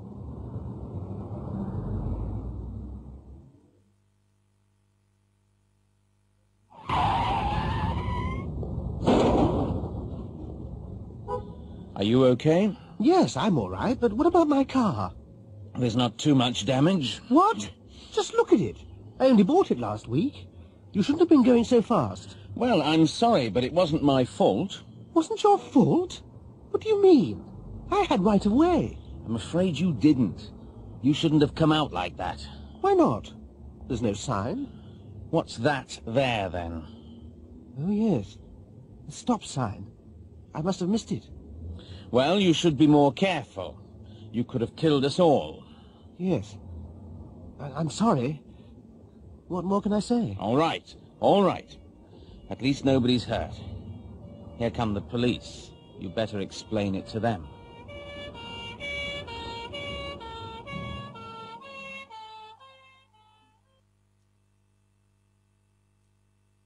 They didn't stop to tell me. Inspector Waterman is interviewing Stan Fletcher, the driver of the hijacked truck. Sit down, Mr. Fletcher. Cigarette? No, thanks. I'm trying to stop smoking. Now, Mr. Fletcher, how did you manage to lose your truck? You know the story already. Well, tell us again. OK. I was driving down the M6 from Scotland, carrying whiskey, in cases. I decided to stop at Burnham Wood. Why Burnham Wood? I stopped to get some diesel, and I needed a coffee. I'd been driving for 3 hours. Go on. After I'd filled a tank, I parked outside the cafe. Yes. I got my coffee and sat by the window to keep an eye on the truck. Did you see anybody near the lorry? No. Nobody. Then I went to make a phone call. A phone call? Yes. You can check. I stopped to get some change at the cash desk. OK. Then? Well, I was talking to my wife on the phone when I saw the lorry going past the window. I couldn't believe my eyes. I dropped the phone and ran outside, but it was too late. Had you remembered to lock the cab door? Yes. I always remember to lock it. I'm not stupid, you know. All right, all right. But can you actually remember locking it on this occasion? Yes, definitely. How can you be so sure? Well, I remember putting the key in the lock. It was all wet and dirty. It was raining, you see, and I dropped it in a puddle. And the passenger door? Did you remember to check that? I don't actually remember checking it, but I'm sure I must have done. It locks from the inside, and I never use that door. But you don't remember checking it? No, not really. But you can't remember everything, can you? I might have forgotten to check it. So it could have been open? Yes. Yes, it could have been, but I bet it wasn't. Well, what's your theory, Mr. Fletcher? They must have had keys, mustn't they? They started the engine, didn't they? How did they get the keys? Don't ask me. I've got no idea. They didn't stop to tell me. Kidnapped. Hugh Rowland is a wealthy businessman. His wife phoned him an hour ago to tell him that their daughter hadn't returned home from school. He told her not to worry and came home at once. He's just arrived to find his wife in tears. Pamela, what's wrong? Is it Caroline? Yes.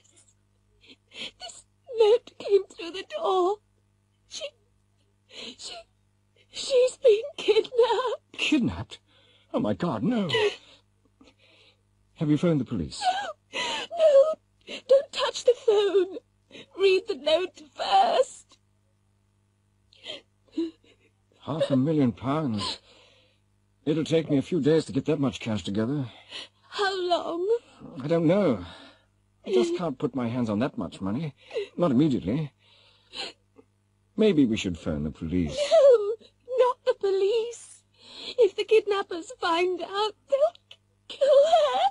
But I'll have to borrow the money. If I don't tell the police, the bank won't let me have it. Oh, Hugh, unless we do exactly what they say, we may never see her again.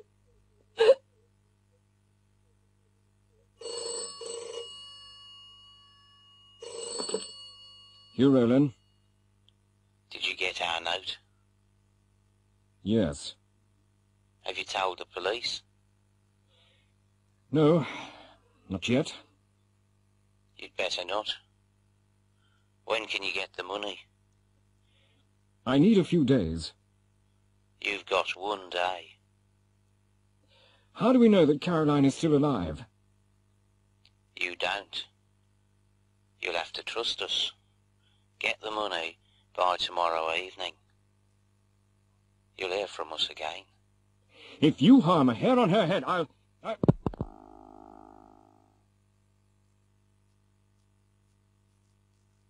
Have you seen this advert? Wendy, have you seen this advert? It looks great, doesn't it? I phoned them an hour ago. They'll ring me back if they want me. Oh, they'll want you. I mean, you've got beautiful long hair. I hope so. If I go, I'll get a new hairstyle. And a day out in London. Hey, Andrew, look at this ad. That looks fun. Why don't you ring? I'd love to, but it's a waste of time. My hair's far too short. Well, I like it the way it is. Anyway, you don't know what they might do. Blue and green hair's fashionable at the moment. Oh, Andrew, I wouldn't mind that. If I had longer hair, I'd phone them. Colin, take a look at this. Oh, yes, I've seen it. I'm going to phone tomorrow. It sounds very exciting. And you've got a decent car. There are some disadvantages. Every job's got disadvantages. But you're always complaining about your present job. I know. I'm prepared to try it. But we haven't got a phone. I won't take it if they don't pay the phone bills. Sandra, did you see this? Yes. You aren't interested, are you? What, me?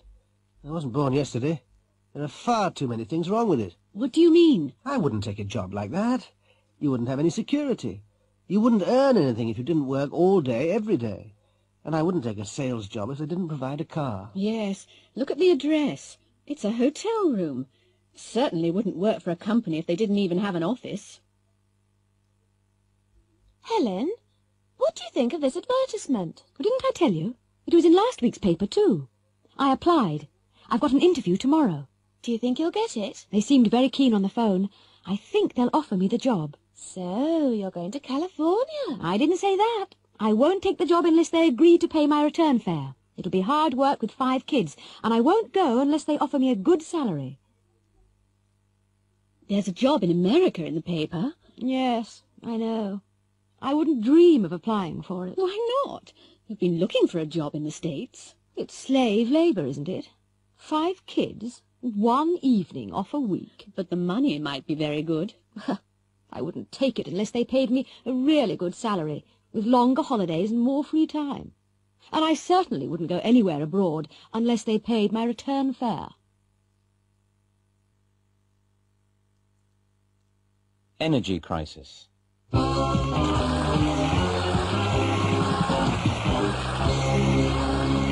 evening and welcome again to the Michael Parker's Talk About. In tonight's program, we're looking at the problem of energy. The world's energy resources are limited. Nobody knows exactly how much fuel is left, but pessimistic forecasts say that there is only enough coal for 450 years, enough natural gas for 50 years, and that oil might run out in 30 years. Obviously, we have to do something, and we have to do it soon.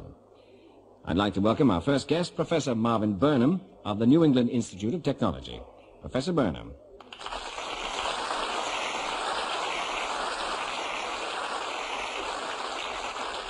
Well, we are in an energy crisis, and we will have to do something quickly. Fossil fuels, coal, oil, and gas are rapidly running out.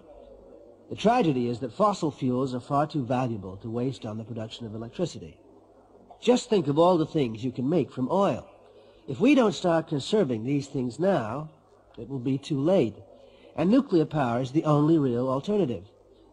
We are getting some electricity from nuclear power stations already. If we invest in further research now, we'll be ready to face the future. There's been a lot of protest lately against nuclear power. Some people will protest at anything. But nuclear power stations are not as dangerous as some people say. It's far more dangerous to work down a coal mine or on a North Sea oil rig. Safety regulations in power stations are very strict. If we spent money on research now, we could develop stations which create their own fuel and burn their own waste. In many parts of the world where there are no fossil fuels, nuclear power is the only alternative. If you accept that we need electricity, then we will need nuclear energy. Just imagine what the world would be like if we didn't have electricity. No heating, no lighting, no transport, no radio or TV. Just think about the ways you use electricity every day. Surely we don't want to go back to the Stone Age. That's what will happen if we turn our backs on nuclear research.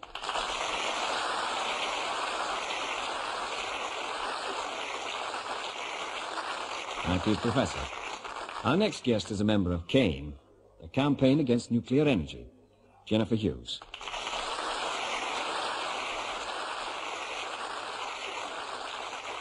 Right. I must disagree totally with Professor Burnham. Let's look at the facts. First, there is no perfect machine. I mean, why do aeroplanes crash? Machines fail. People make mistakes. What would happen if there were a serious nuclear accident? And an accident must be inevitable, sooner or later. Huge areas would be evacuated, and they could remain contaminated with radioactivity for years. If it happened in your area, you wouldn't get a penny in compensation. No insurance company covers nuclear risks. There are accidents. If the nuclear industry didn't keep them quiet, there would be a public outcry. Radioactivity causes cancer and may affect future generations. Next, nuclear waste. There is no technology for absolutely safe disposal. Some of this waste will remain active for thousands of years. Is that what you want to leave to your children? And their children's children? A reactor only lasts about 25 years. By the year 2000, we'll have retired 26 reactors in the UK. Next, terrorism. Terrorists could hold a nation to ransom if they captured a reactor. In the USA, the Savannah River plant, and Professor Burnham knows this very well, lost, yes, lost, enough plutonium between 1955 and 1978 to make 18 atom bombs. Where is it? Who's got it? I consider that nuclear energy is expensive, dangerous, and evil. And, most of all, absolutely unnecessary. But Dr. Woodstock will be saying more about that.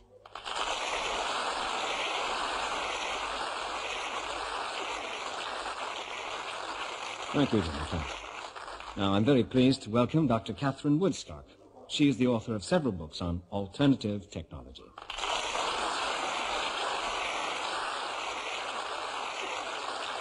Hello. I'd like to begin by agreeing with Jennifer. We can develop alternative sources of power, and unless we try, we'll never succeed.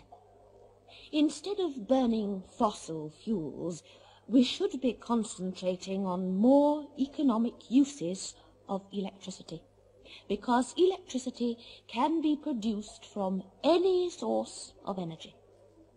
If we didn't waste so much energy, our resources would last longer. You can save more energy by conservation than you can produce for the same money. Unless we do research on solar energy, wind power, wave power, tidal power, hydroelectric schemes, etc., our fossil fuels will run out and we'll all freeze or starve to death. Other countries are spending much more than us on research, and don't forget that energy from the sun, the waves, and the wind lasts forever. We really won't survive unless we start working on cleaner, safer sources of energy.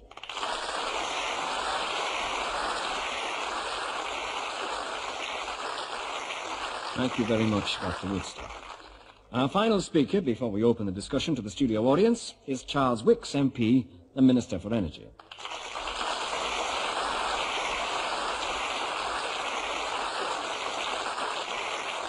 I've been listening to the other speakers with great interest. By the way, I don't agree with some of the estimates of world energy reserves. More oil and gas is being discovered all the time.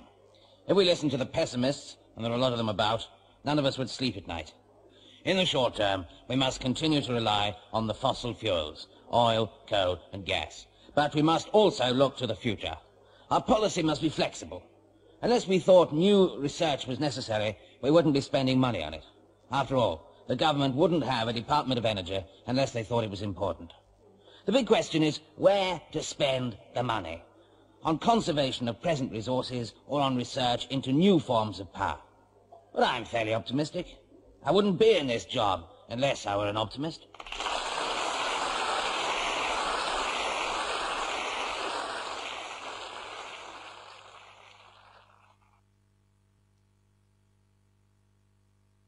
What would you have done? Last week we invited readers to write and tell us about things that had happened to them, or things that they had heard about. We wanted stories where people just didn't know what to do next. Here are the stories that interested us most. I was in a small country pub. I just sat down with a pint of beer.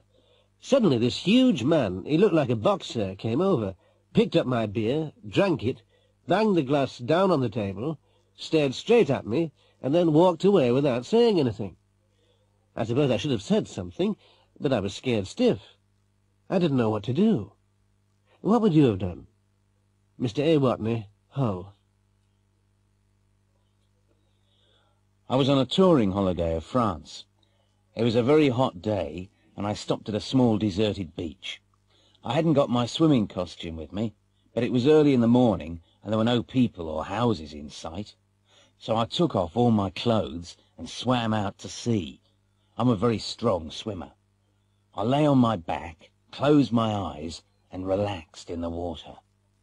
When I looked back at the beach, a coach had arrived, and there were 30 or 40 people sitting on the sand having a picnic. What would you have done? Mr. T. Horniman, Ipswich. I was told a lovely story about the Bishop of Fleetwood. He'd gone to New York for a church conference. Anyway, when he stepped off the plane, there were a lot of journalists and cameramen. The first question one of the journalists asked was, "Do you intend to visit any nightclubs in New York?" Well, the bishop was 85 years old. "Are there any nightclubs in New York?" he asked innocently. The next morning, the headline in one of the New York papers was, "Bishop's first question on arrival in New York, are there any nightclubs?" How would you have felt? Reverend Simon Fisher, Exeter. My story isn't at all funny. It was a very frightening experience. You see, one night I woke up suddenly. I heard the tinkle of broken glass from downstairs, and I thought I heard the window opening and the sound of two voices. My wife had woken up too. She told me to do something. A couple of days before, there'd been a report about a burglary in the local paper. The burglars had been interrupted, and they'd beaten up the householder. They'd nearly killed him. I was trembling with fear. I just didn't know what to do. In the end, I didn't go down, and they stole the silver tea service I'd inherited from my mother. Was I right? What would you have done? Mr. D. Boswell, Edinburgh.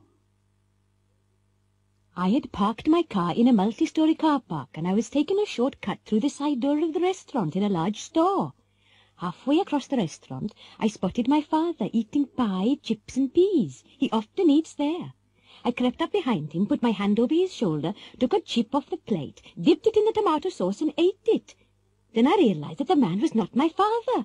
I was so embarrassed. I couldn't say a word. What would you have done? Miss H.P. Branston, Cardiff. I just parked my car in the street near the football stadium in Liverpool.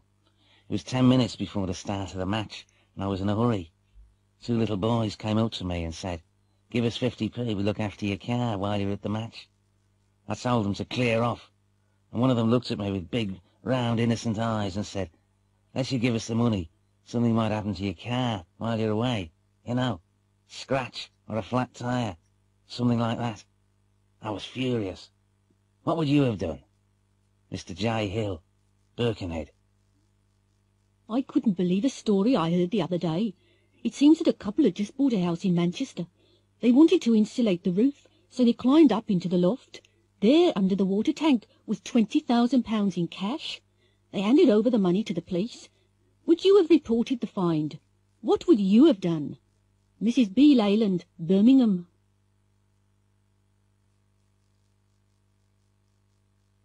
A bad day at the office.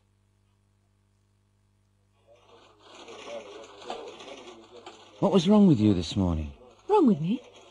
Sorry, Bob. I don't know what you mean. You walked straight past me. You didn't say a word. Really? Where? It was just outside the newsagents in the High Street. I'm terribly sorry, Bob. I just didn't see you. Come on, Debbie. You must have done. I was waving. No, honestly, I didn't see you. If I had seen you, I would have said hello.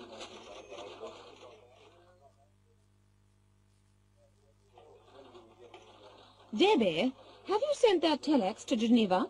No, I haven't. Why haven't you done it yet? It's urgent. Because you didn't ask me to do it. Didn't I? No, you didn't. If you'd asked me, I'd have sent it.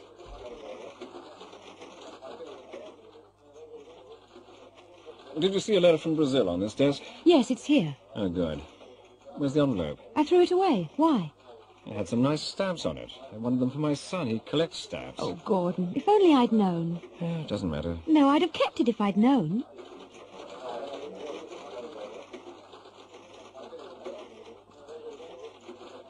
What's the matter, Jeff? You don't look very well. No, I've had a terrible cold. I've been in bed all weekend, but it's better today. I had a bad cold last week. I know, and you gave it to everyone in the office. I wouldn't have come to work if I'd had a cold like that. Debbie? Yes? Did you type this letter? Yes, why? Is there something wrong with it? Have a look. This should be £400. You've typed £40,000. Oh, yes. I'm ever so sorry. And you've also misspelt the customer's name. It should be Snelling, not Smelling. It's not funny, Debbie. If I hadn't noticed it, we could have lost the order.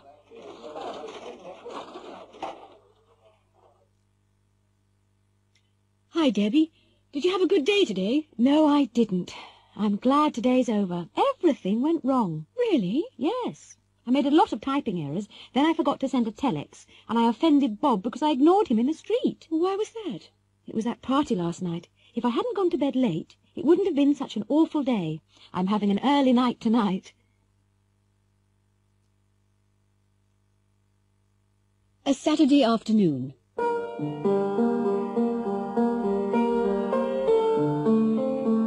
Gillian felt slightly uneasy as the porter unlocked the gates and waved her through.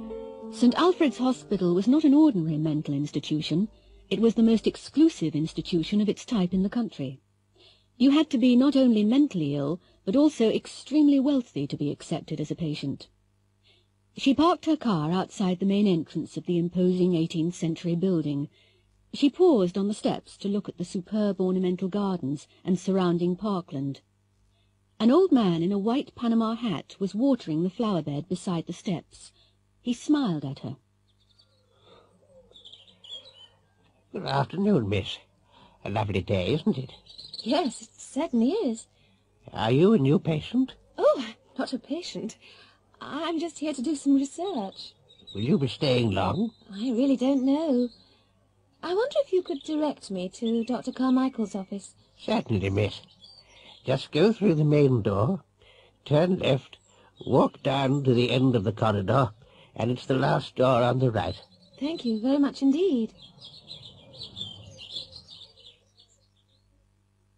Dr. Carmichael was waiting for her. He had been looking forward to meeting his new research assistant. He himself had always been interested in the special problems of long-stay patients. Dr. Carmichael was very proud of his hospital, and she was impressed by the relaxed and informal atmosphere.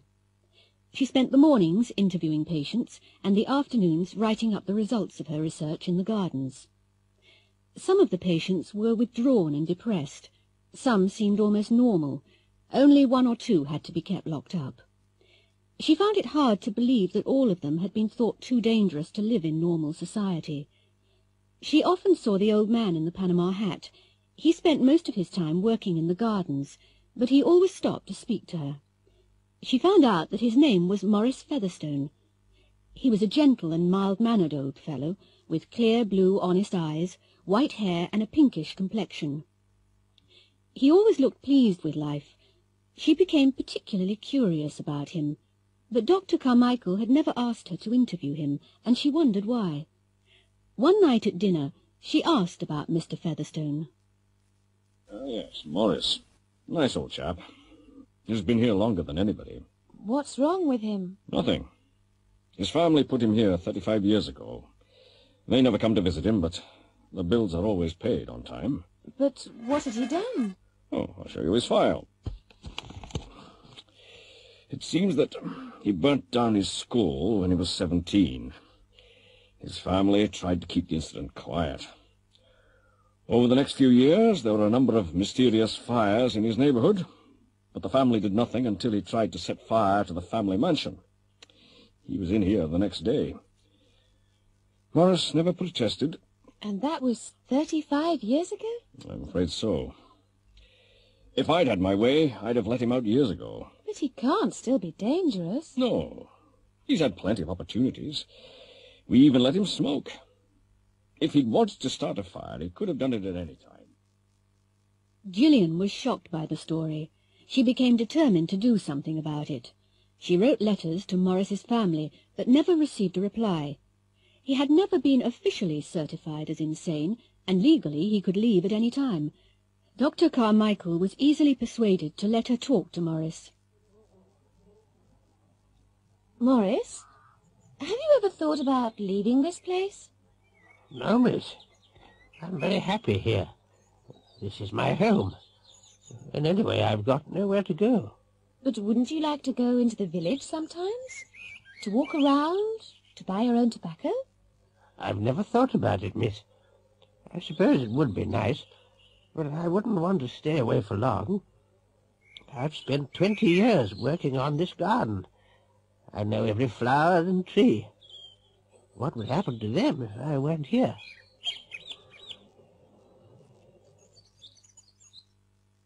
Gillian realized that it would be unkind to make him leave the hospital.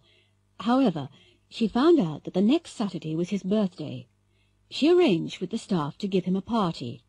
They wanted it to be a surprise, and Dr. Carmichael agreed to let him go out for the afternoon. There was a flower show in the village. Morris left at 2 o'clock. He seemed quite excited. They expected him to return about 4 o'clock.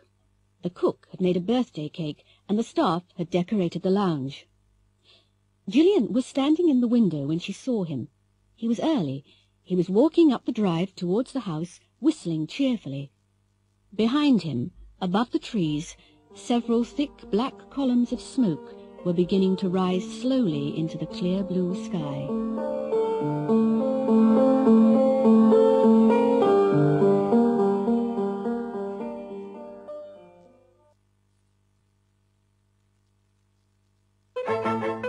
Holiday USA.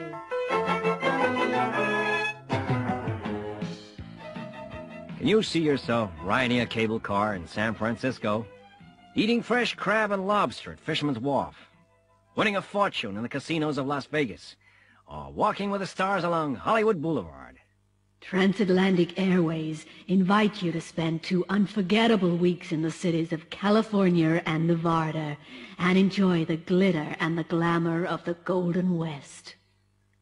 Every city has its own character. San Francisco, with the Golden Gate Bridge, Chinatown, cable cars climbing up the steep hills, restaurants serving food from every country in the world. You'll be offered tours to see the scenery of Monterey and Carmel and the breathtaking views from the Pacific Coast Highway. Then you join the razzmatazz of Las Vegas, the gambling capital of the world, set in the Nevada desert. Las Vegas never sleeps, and the entertainment is the finest in the world. And from Las Vegas, there's an optional flight over the spectacular Grand Canyon. Finally, you arrive in Los Angeles, home of the movie industry. Sunset Strip, Beverly Hills, and Hollywood all wait to welcome you. You'll be able to choose any number of excursions, the wonderful world of Disneyland, Universal Film Studios, or even a shopping trip to Mexico. This exciting 3-center tour offers you a golden opportunity to experience the special atmosphere of the Golden West.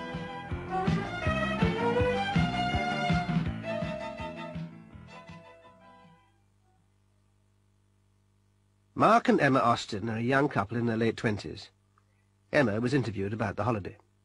On the whole, we enjoyed it very much, but it was pretty tiring.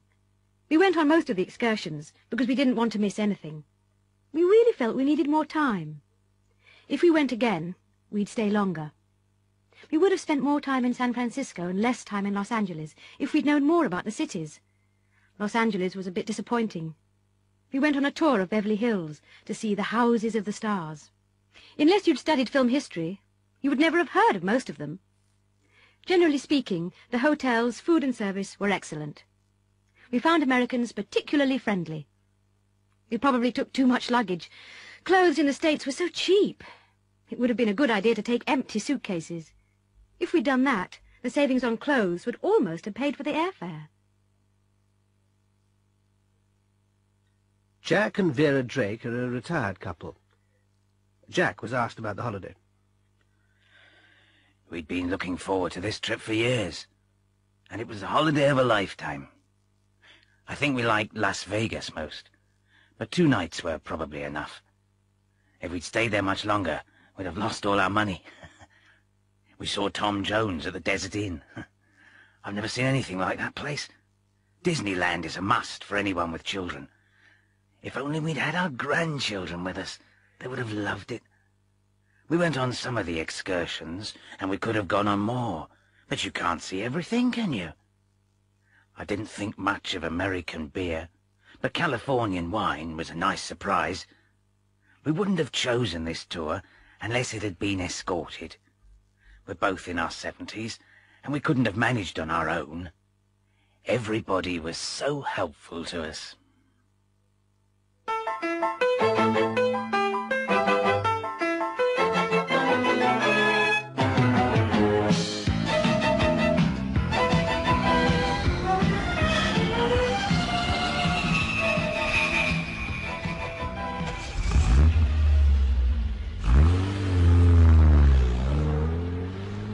Fly Dry means freedom, the freedom of the road to explore this exciting country. Fly Drive must be the logical way of seeing the land of the motel and the freeway. America is made for drivers. American cars are easy to drive, comfortable, and petrol is much cheaper than in Europe. A flexible timetable is the ideal way of getting the most out of your holiday. We book your first night's accommodation in a hotel near the airport and deliver your car in the morning. Then you are as free as a bird. Go anywhere, stay anywhere. If you wish to prepay your accommodation before departure, we can supply accommodation vouchers for one of the large chain of motels. Boston is the ideal starting point to explore New England. To the southeast are the rocky cliffs and sandy beaches of beautiful Cape Cod, ideal for swimming, sailing, and fishing. To the north is New Hampshire with its green valleys, white steepled churches, and infinite variety of wild flowers. Drive up into Maine, a land of forests and mountains with a spectacular coastline. Drive west across New York State to Niagara Falls, or south through the beautiful rolling hills of Connecticut to a coastline of resort towns and fishing ports.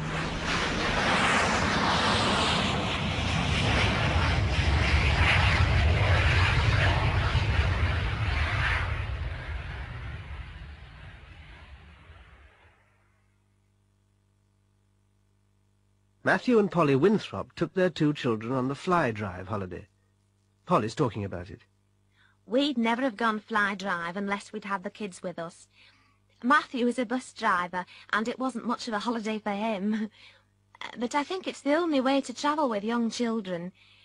The distances were much greater than we had imagined. If we had another holiday in the States, we wouldn't try to drive so far. I think we'd cover the longer distances by plane, and then hire a different car in each place. The motels were very well equipped, and the children were always made welcome. The motels didn't have much character, but when you're touring, you just need somewhere to sleep. Every room had TV. For us, that was marvellous. We wouldn't have been able to leave the children if there hadn't been a TV in the room. We would never have left them alone for too long, of course, but it was nice for us to go down to the bar for a drink. New England was absolutely fantastic, and would recommend it to anyone. Ian and Chris are in their early 20s. Chris spoke about their holiday. Oh, it was really great. We took it in turns to drive, so the distances didn't seem too long. American cars are tremendous. They're so big. One night we couldn't find a motel and we slept in the car. We bought loads of records and clothes. If we'd bought them in England, they'd have cost twice as much. We went in the autumn. They'd call it fall in the States, and the colours on the trees in New England were unbelievable.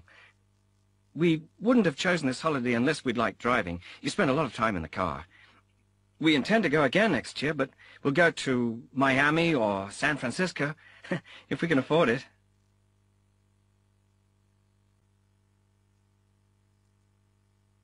I wish...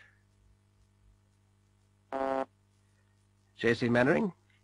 Your call from New York's on line 1, sir. Paris has just come through on line 2, and I've got a call from Tokyo on line 4. Ask them to ring back tomorrow, Judy. Tell them I'm not here. It's far too late. I wish I wasn't here. I've had enough today. But, sir, they're urgent, all of them. Do you know something, Judy? I wish I was at home now, in front of the television, with a cup of cocoa.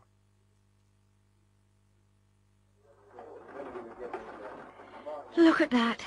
It's pouring with rain again, and I've got to walk to the station. Typical British weather. It's all right for old Mannering. His Rolls-Royce is downstairs, waiting to take him home. I wish I had a chauffeur-driven Rolls. I wish I had a car. Any car. I'm going to get soaked tonight.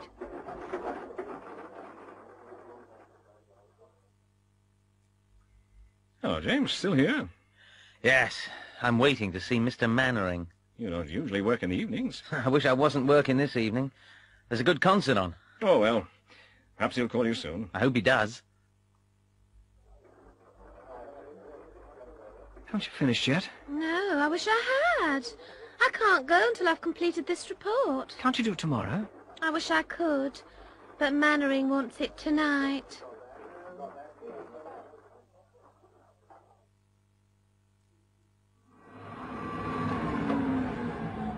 Evening, Joan.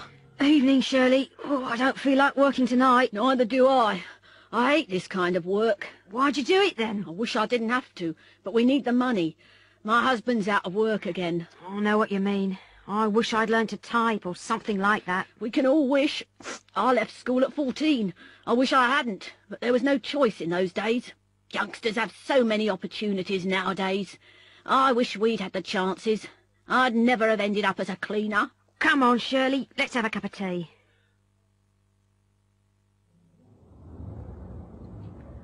Look at that, Sergeant. There are still lights on in the insurance company again. Yes. Looks nice and warm, doesn't it? I sometimes wish I worked there. Do you really? Sometimes. A nice office, a desk, secretaries everywhere. It can't be bad. And the boss's rolls outside. Certainly know what they say. The grass is always greener on the other side of the hill. I suppose you're right, Sarge.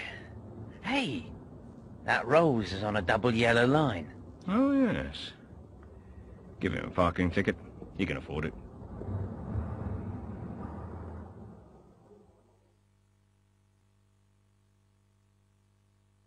The happiest days of your life. Some people say that your school days are the happiest days of your life. Here are 6 people talking about their school days. Sally Jennings works in an advertising agency. I went to the local grammar school. It was an all-girls school and we all had to wear uniform. That uniform, I really hated it. We had to wear white socks, white blouses, matching blue skirts and blazers, and one of those, you know, funny little hats. Ooh! And we had to wear ties, really. We didn't mix much with children from other schools. It was a bit snobbish, I suppose. The syllabus was very academic. We never did things like cookery or needlework. I was glad at the time, but I wish they'd taught us a few basics. I can't even make a decent omelette. I didn't like games either. A lot of girls running round a hockey field on a freezing cold January afternoon. I hated it. Oh, and another thing I regret. I wish the school had been co-educational. I was terribly shy of boys for a couple of years after I left school, simply because I hadn't met many. Freddie Tapper is a successful self-employed builder. He went to a secondary modern school. School? I left when I was 15, and I was glad to get out. I knew exactly what I wanted to do. I wanted to start earning a living as soon as possible, in the real world. Most of the teachers were boring, and they didn't seem to understand us. They lived in a different world. They couldn't understand that we didn't want the things they wanted, you know, Shakespeare and all that rubbish. I'd have left earlier if I could. I think teachers are overpaid, and their holidays are too long. I don't know what they're always complaining about. I'm sorry I had to go to school at all. Samantha Wharton is the personnel manager of a department store. I was at a big comprehensive, nearly 2,000 students. Because it was so big, there was a wide choice of subjects, and I liked that. I suppose it was a bit impersonal sometimes. I often wished it had been smaller, but the teaching was very good, and there were lots of extra activities. I played in the school orchestra, not very well, and helped to produce the school newspaper. I think comprehensives could be improved. A lot of my friends left at 16, and they now regret leaving so early. Some of them would have done very well academically, if they'd been encouraged enough. Still, maybe things are different now. William Bunter is a civil servant. He's a senior official in the Foreign Office. I went to Eton, actually. I suppose I had a very privileged education. Academic standards were very high, and I was able to go on to Oxford. The thing I remember most is the comradeship. The friendships I made there have lasted through my life. Sports were very important for me. I believe that team games teach people to work together, and we played every afternoon. There's been a lot of bad publicity about corporal punishment in schools. I was often beaten, but it didn't do me any harm. Maybe young people would be better behaved these days if there were more discipline in schools. My only regret about boarding school is that I didn't get to know my parents very well. I didn't see much of them after the age of 8. I've thought a lot about the problems, but I'd like to send both of my sons to Eton. I've already reserved their places. Joyce Brown is a housewife. I was brought up in the country, and I went to the little village school. We were all together, boys and girls of all ages. It was like one big happy family. It was difficult for the teacher, of course, different ages and abilities, but the older children helped the younger ones. I think it was a good preparation for life. I wish they'd never closed it. My children have to travel 4 miles by bus to the school in town. My school days were very happy. I never passed any exams, but I don't regret going to my little village school. Darren Andrews was at a comprehensive school. He's unemployed. I left last year when I was 18. I passed all my exams, but I still haven't been able to find a job.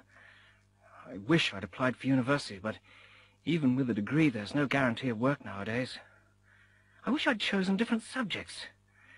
I specialized in English literature, history, and Latin. I enjoyed doing them, but you see, most of the jobs these days are on the technical side.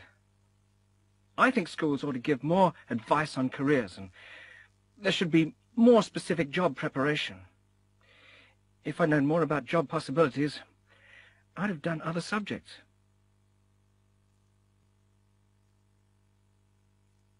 Miss Britain. This is the third and final stage of the Miss Britain competition. We've seen all the contestants in bathing costumes and in evening dresses, and the judges have selected our 6 finalists. The last stage is the interview, and in this stage, our contestants will be judged on charm, intelligence, and personality. Our 6 finalists are number 14, Miss Lancashire, number 13, Miss Dorset, Miss Norfolk, number 50, Miss Gwent, number 6, number 30, Miss Strathclyde, and Miss Warwickshire, number 40. Would the first contestant please come forward?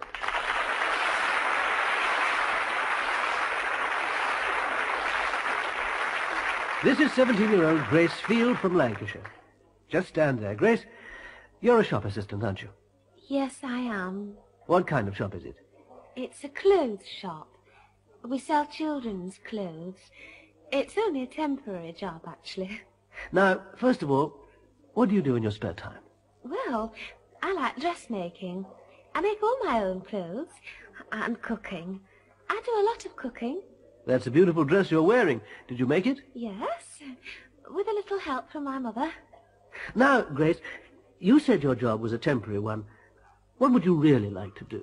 Oh, to work with children. Definitely. Uh-huh. Last question. If you could have one wish, what would it be?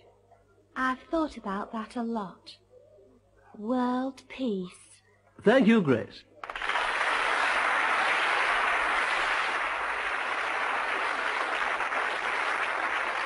Our next contestant is a beauty consultant from Dorset, Victoria Hardy. Victoria's 25.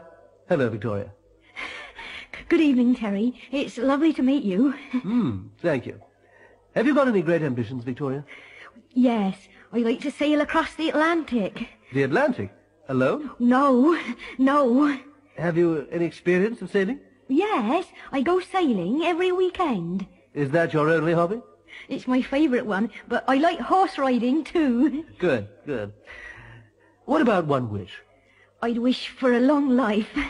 Very nice. Thank you very much, Victoria.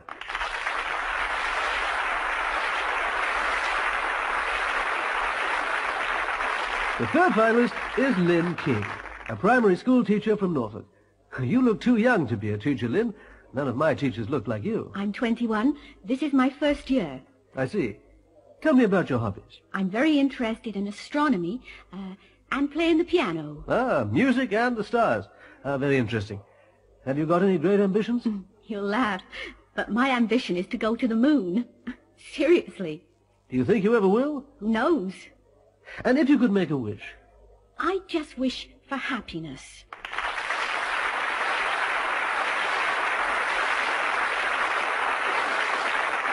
Next we have Myfanwy Lloyd, a 19-year-old brunette from Gwent in Wales.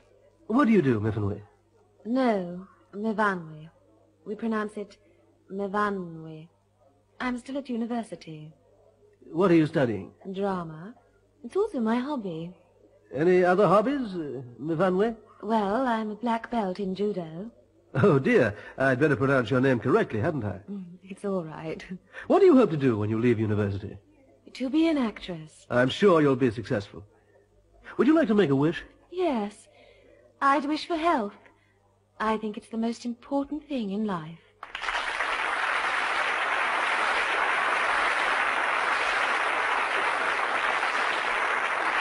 Our next finalist from Scotland is Miss Strathclyde, a 23-year-old fashion model, Dawn Munro. Hello, Dawn. Hello, Terry.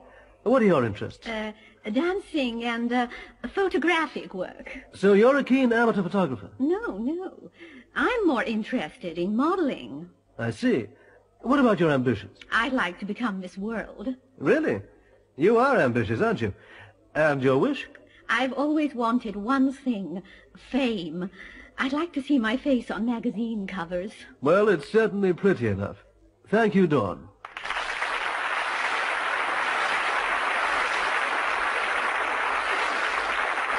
Finally, Kerry Talbot, Miss Warwickshire. How old are you, Kerry? 18. Don't be nervous. Speak up a bit. And do you work? I'm a typist. What do you like doing in your free time? Reading. I like reading and swimming. What's your ambition? To have a large family. I love children. And if you had one wish, what would you ask for? It sounds silly, but I'd ask for good luck. I'm very superstitious. Look, my fingers are crossed. Thank you, Kerry. Now, while our judges are making their final decision, we'll take a short break.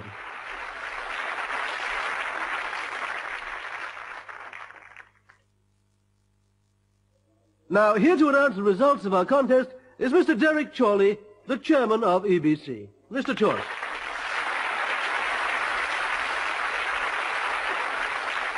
Thank you, Terry. I'm going to read the results in reverse order.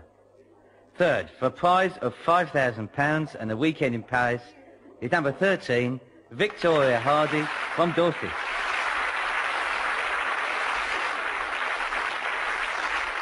Second, for a prize of £10,000 and a holiday in Spain, is number 6, Mavenry Lloyd.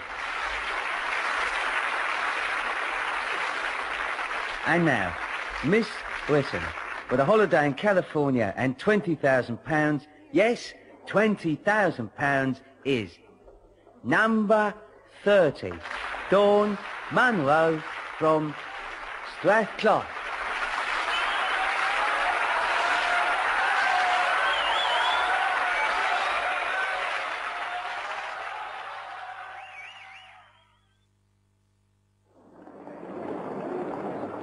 I never watch beauty contests.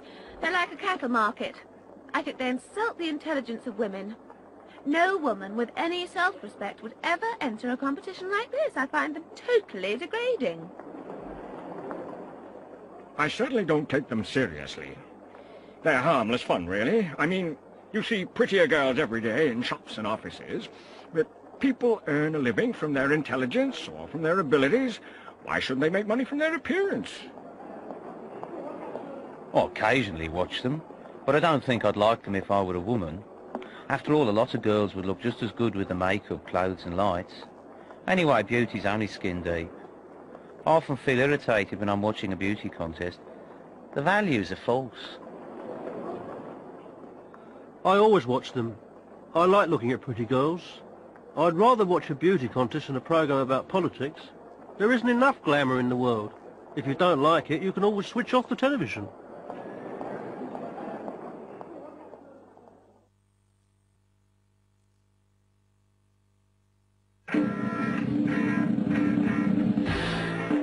Operation Impossible. 006.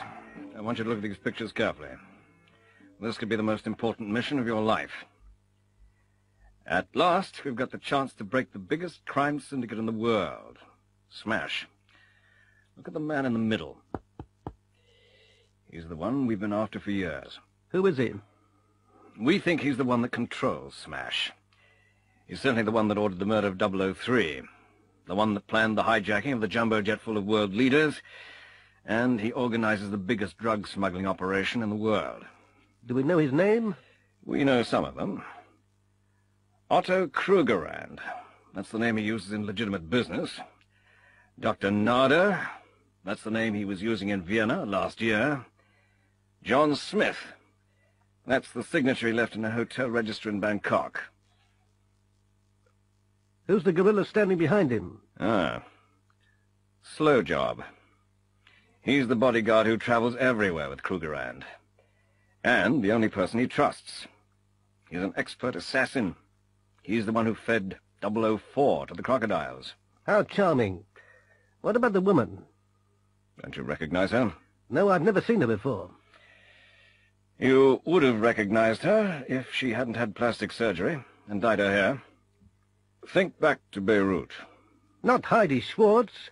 She's the one who arranged the pipeline explosion and then vanished into thin air. She's also Krugerrand's wife, and the only pilot he allows to fly his private plane. Who's the little guy wearing thick glasses? That's Professor Beratsky, the mad scientist who defected from Moldania. He's an expert on laser technology, and the first man who's been able to perfect a space laser weapon. Krugerrand is planning to build a private space rocket which could put a satellite into orbit. Do you understand the importance of this, 006? If they got a laser weapon into space, they could hold the world a ransom. That's something which must not happen, 006. Take a look at this picture, 006. It's an oil rig. It looks like it, doesn't it? It belongs to Krugerrand's oil company. It's a rig that's supposed to be drilling for oil in the Indian Ocean. Below it, there's a vast undersea complex. The superstructure looks odd. In fact, it conceals the launch pad they're going to use for the rocket. That must be a radar scanner there. Yes. It's the scanner they'll use to track the rocket, but they can also see anything that tries to get near the rig.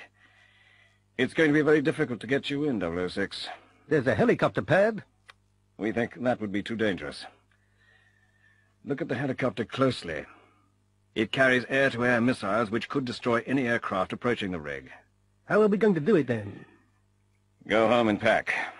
We're flying you to Scotland tonight for 2 weeks of intensive mini-submarine training. That sounds fun. And 006, try not to be late for the plane this time.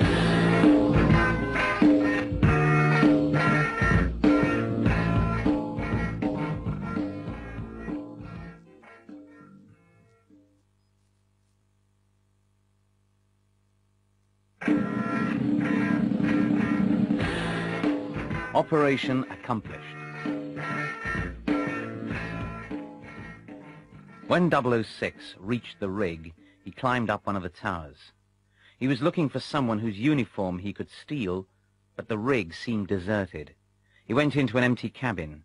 As he was looking for a change of clothes, the guard whose cabin he was searching came in. He was surprised to see 006 in his black frogman suit, and 006 had no difficulty in silencing him with one blow to the neck.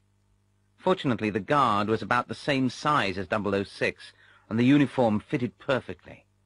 There was a pass in the pocket. The pass operated the lift which went down to the undersea complex. 006 woke up with his hands tied behind his back. His head was throbbing. He was not alone. In the room were Krugerrand, Slowjob, Heidi, and the guard whose clothes he was wearing. And a beautiful girl, whose hands were also tied, was lying beside him. 006 recognized her instantly. She was Pip Kingsley, an American agent he'd met in Washington. 006 looked at his watch. The explosive device he'd put on the rig was timed to explode in 45 minutes. Krugerrand noticed that 006 was awake. "Welcome, Commander Fleming. We've been expecting you," he said, smiling.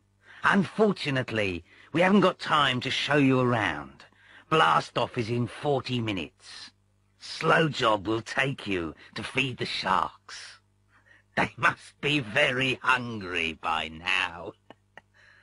"I'm delighted to meet you, Krugerrand. I've been looking forward to it. Thank you for your invitation. I've always been interested in big fish. See you later." "I don't think so, Commander. This will be your last mission. Slowjob, take Commander Fleming and Miss Kingsley to the aquarium." Slowjob escorted them to Krugerrand's private apartment. One wall was made of thick glass, and behind it 006 could see the dark shapes of the sharks cruising around. Slowjob pushed them up a spiral staircase to a platform above the shark tank. "Ladies first," 006 said politely. No, after you," replied Miss Kingsley with a smile on her face. "You wouldn't refuse us a last cigarette, would you, Slowjob?" 006 asked. "I don't smoke," Slowjob grinned. and you should give up smoking. It's bad for your health. Now come on, slow job. There are some cigarettes and a lighter in my pocket. 006 indicated his jacket pocket. Okay, but don't try anything. Slow job reached into 006's pocket and took out the cigarettes and lighter. He was careful to keep his gun trained on 006 all the time. He took a cigarette out of the packet and pushed it into 006's mouth. He pressed the lighter with his thumb. The sudden force of the flame took him by surprise. At that moment, 006 kicked him in the stomach. He fell backwards and disappeared into the tank. Within seconds, all that remained of him was a red pool of blood on the surface. The lighter had dropped to the floor and was still burning, and 006 was able to burn through the ropes which held his hands. He quickly released Miss Kingsley. He glanced at his watch. "We haven't got much time," he said. "Can you fly a helicopter?" "I can fly anything if I have to," she replied calmly. "Good. Go and get the engine started and be ready to go. If I'm not there in exactly 10 minutes, go without me." 006 ran back to the control room and walked calmly in. "Good evening, gentlemen," he said. Krugerrand turned, and he was moving his hand towards his pocket when a jet of flame from 006's lighter threw him back across the room. 006 pointed the lighter at Baratsky and Heidi while he pulled every switch on the control panel until it exploded and burst into flames. 006 ran quickly to the lift, but it was on fire. He had 5 minutes left, and he started to climb the ladder in the lift shaft. He was halfway up when he felt a hand grabbing at his ankles.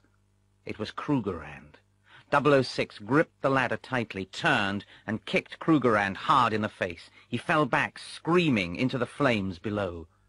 The helicopter was already in the air, hovering about a meter above the pad. 006 leapt onto a wheel, shouting, "Take it up! Take it up!" The helicopter soared into the sky. A few seconds later, there was a massive explosion as the rig went up. 006 managed to climb into the helicopter cabin. He sat back, reached into his pocket, and took out his cigarettes. He put one in his mouth. "Oh, blast," he said. "I seem to have forgotten my lighter. You haven't got a light, have you?"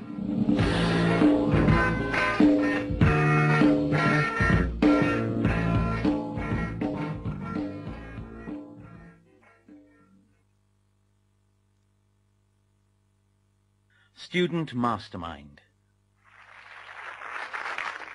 Our next contestant on Student Mastermind is Victoria Bamber, who is a student at Sandpool Comprehensive. I'll just remind you of the rules, Miss Bamber. You have 2 minutes in which to answer as many questions as possible. If you do not know the answer, you should say pass.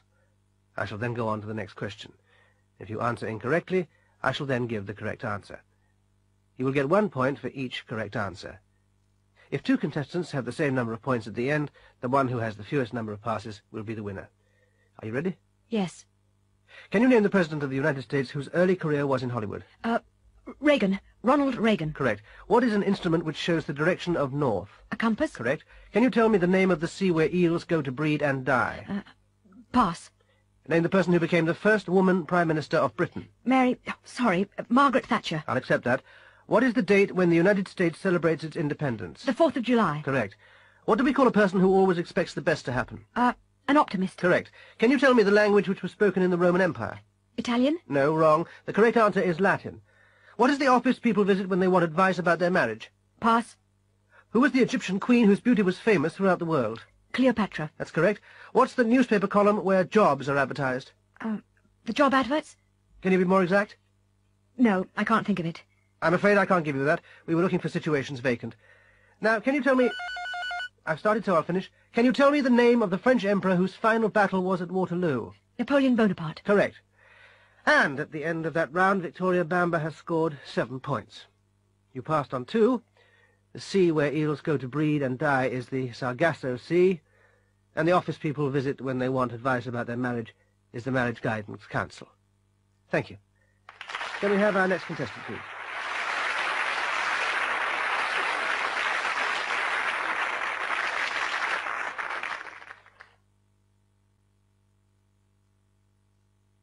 Describing things.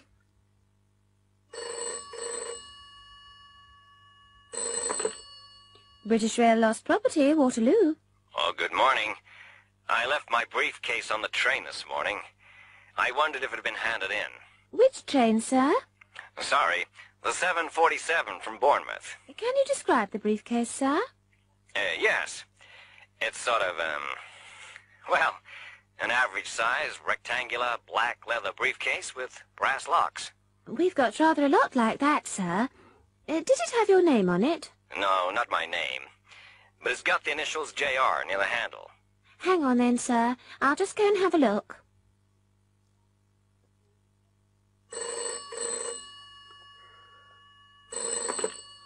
Metropolitan Police. My car's been stolen. It's gone. Calm down, sir. Could I have your name and address? Yes, Richard Lockwood, 3 Park Terrace, WC13. May I have a description of the vehicle, sir? It's a 1982 Escort, a silver blue 4-door 1300 GL model.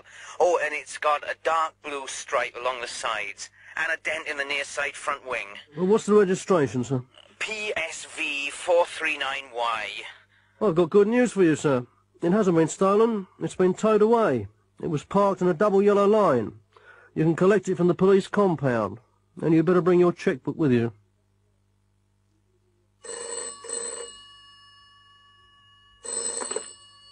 Rebecca Truman speaking. Ah, Mrs. Truman. This is Fox and Connor, the estate agents. I think we've found a house that you may be interested in. Could you tell me something about it? It's in Red Hill, near the station, as you requested. It's a rather attractive 4-bedroom 1930s red brick property. It's in very good decorative order with a fitted kitchen. And the garden? There's a large, mature garden. Would you like to view it? Yes, I think it's worth a look. Could you put the details in the post?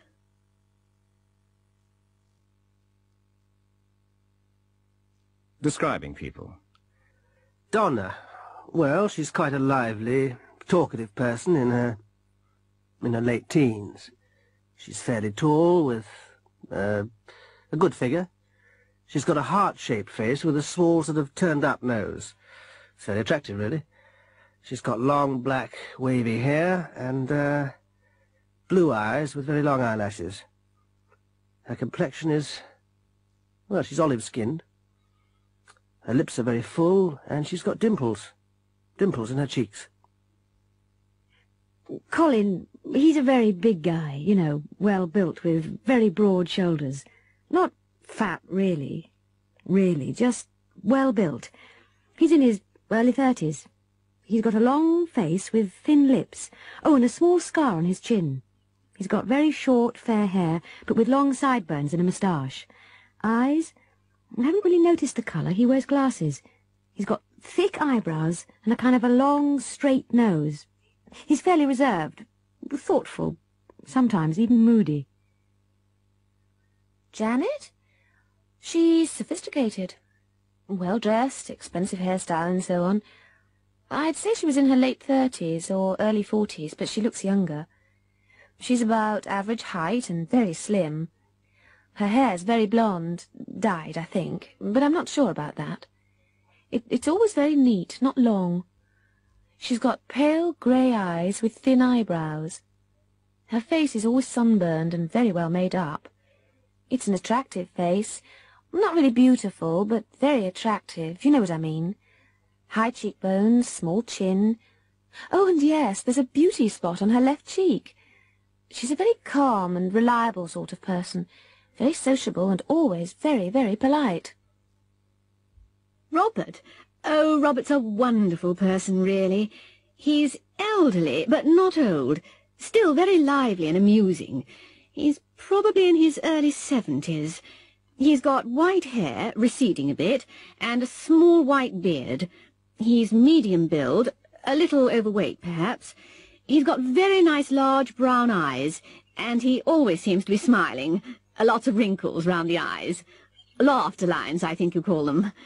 He's got a very high-lined forehead, which makes him look very intelligent, which he is, of course.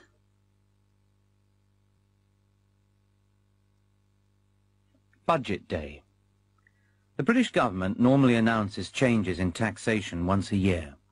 This usually happens in March, when the Chancellor of the Exchequer reads his budget proposals in the House of Commons.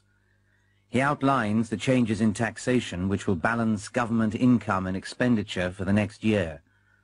Sometimes the changes in indirect taxation take effect immediately. Many people try to beat the budget by guessing which articles will increase in price and buying them before the Chancellor makes his announcement. Hello, darling. You're late. Yes, I went to the garage to get some petrol. But that only takes 5 minutes, doesn't it? Not today. There was a queue halfway down the road. Really? Why? There isn't another oil crisis, is there? No, they were all filling their tanks to beat the budget. Everybody expects a big increase in tax on petrol. I bought 10 gallons. Says in the paper that they might increase taxes on electrical goods. Perhaps we should buy that new fridge-freezer we were looking at. What do you think? Yes, we need one anyway. Well, can you get to the shop at lunchtime? I'm afraid not. Look, we know how much it is. Why don't you write a cheque and send Stuart to buy it? All right, if you're sure we can afford it. It was an Electrolux 1241, wasn't it? Send him to get it at the showroom in Highfield Road. They had it on special offer. Stuart, switch on the television, will you? I want to hear the news about the budget. Right, Mum. And here are the major points about today's budget again. In order to raise £60 million, the government proposes to increase the duty on tobacco. This will mean an increase of 15p on a packet of cigarettes, which should please anti-smoking campaigners. The Chancellor has also increased the duty on beer, wines and spirits in order to raise an extra £400 million in revenue. The government has also increased petrol tax by 15% so as to encourage energy saving.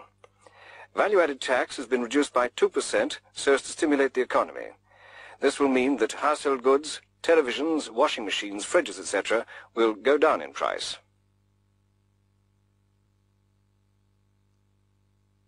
Do it yourself. Well, I'm very impressed by all the work you've done on your house, Mr. Miller. How long have you been working on it? I first became interested in do-it-yourself several years ago. See, my son Paul is disabled. He's in a wheelchair. And I just had to make alterations to the house. I couldn't afford to pay workmen to do it. I had to learn to do it myself. Have you had any experience of this kind of work? Did you have any practical skills? No. I got a few books from the library, but they didn't help very much. Then I decided to go to evening classes so that I could learn basic carpentry and electrics. What sort of changes did you make to the house? First of all, practical things to help Paul. You never really realise the problems handicapped people have until it affects your own family. Most government buildings, for example, have steps up to the door. They don't plan buildings so that disabled people can get in and out. We used to live in a flat, and of course it was totally unsuitable. Just imagine the problems a disabled person would have in your house. We needed a large house with wide corridors so that Paul could get from one room to another. We didn't have much money, and we had to buy this one. It's over 90 years old, and it was in a very bad state of repair. Where did you begin? The electrics. I completely rewired the house so that Paul could reach all the switches. I had to lower the light switches and raise the power points. I went on to do the whole house so that Paul could reach things and go where he wanted. What else did you do? By the time I'd altered everything for Paul, do-it-yourself had become a hobby. I really enjoyed doing things with my hands. Look, I even installed smoke alarms. What was the purpose of that? I was very worried about fire. You see, Paul can't move very quickly. I fitted them so that we would have plenty of warning if there were a fire. I put in a complete burglar alarm system. It took weeks. The front door opens automatically, and I'm going to put a device on Paul's wheelchair so that he'll be able to open and close it when he wants. What are you working on now? I've just finished the kitchen. I've designed it so that he can reach everything. Now I'm building an extension so that Paul will have a large room on the ground floor where he can work. There's a £10,000 prize. How are you going to spend it? I'm hoping to start my own business so that I can convert ordinary houses for disabled people. I think I've become an expert on the subject.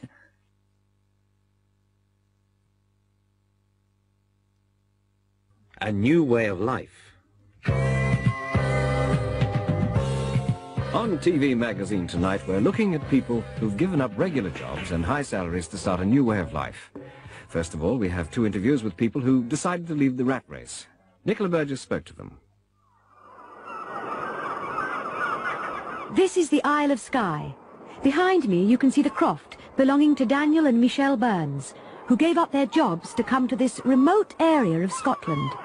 Daniel was the sales manager of High Vita, the breakfast cereal company, and Michelle was a successful advertising executive. Michelle, can you tell us what made you give up everything to come here? Everything? That's a matter of opinion. A big house and 2 cars isn't everything. Dan and I both used to work long hours. We had to leave so early in the morning and we came home so late at night that we hardly ever saw each other. We should have come here years ago, but we were earning such big salaries that we were afraid to leave our jobs.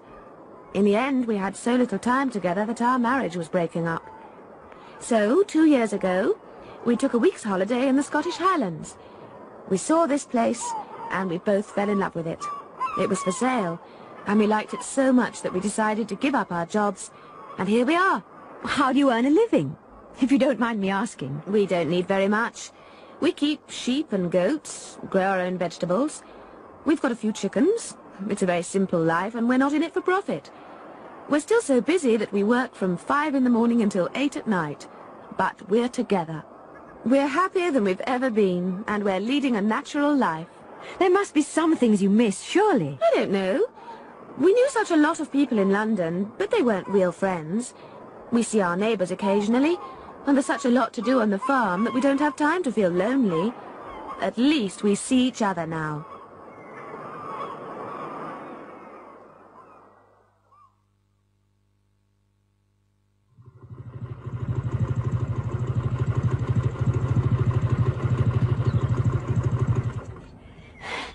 The motorbike I'm sitting on is a very special one. Special because it's been all the way around the world. It belongs to Luke Saunders, who has just returned to England after a 3-year motorcycle journey. Luke, what led you to leave your job and make this trip? I worked in a car factory on the assembly line. All I had to do was put 4 nuts on the bolts that hold the wheels on. It's done by robots now, and a good thing, too. The job was so routine that I didn't have to think at all. I bought this Triumph 750cc bike second-hand, fitted 2 panniers on the back, and just set off for Australia. What did you do for money? I had a bit of money to start with, but of course it didn't last long, and I had to find work where I could. I've done so many different things. Picked fruit, washed up, worked as a mechanic. How did people react to you? In India, for example. Everywhere I went, the people were so friendly that problems seemed to solve themselves. There was such a lot of interest in the bike that it was easy to start a conversation. You know, often you can communicate without really knowing the language. Did you ever feel like giving up, turning round and coming home? Only once, in Bangladesh. I became so ill with food poisoning that I had to go to hospital, but it didn't last long. You've had such an exciting time that you'll find it difficult to settle down, won't you? I'm not going to. Next week I'm off again, but this time I'm going in the opposite direction. See you in about 3 years' time.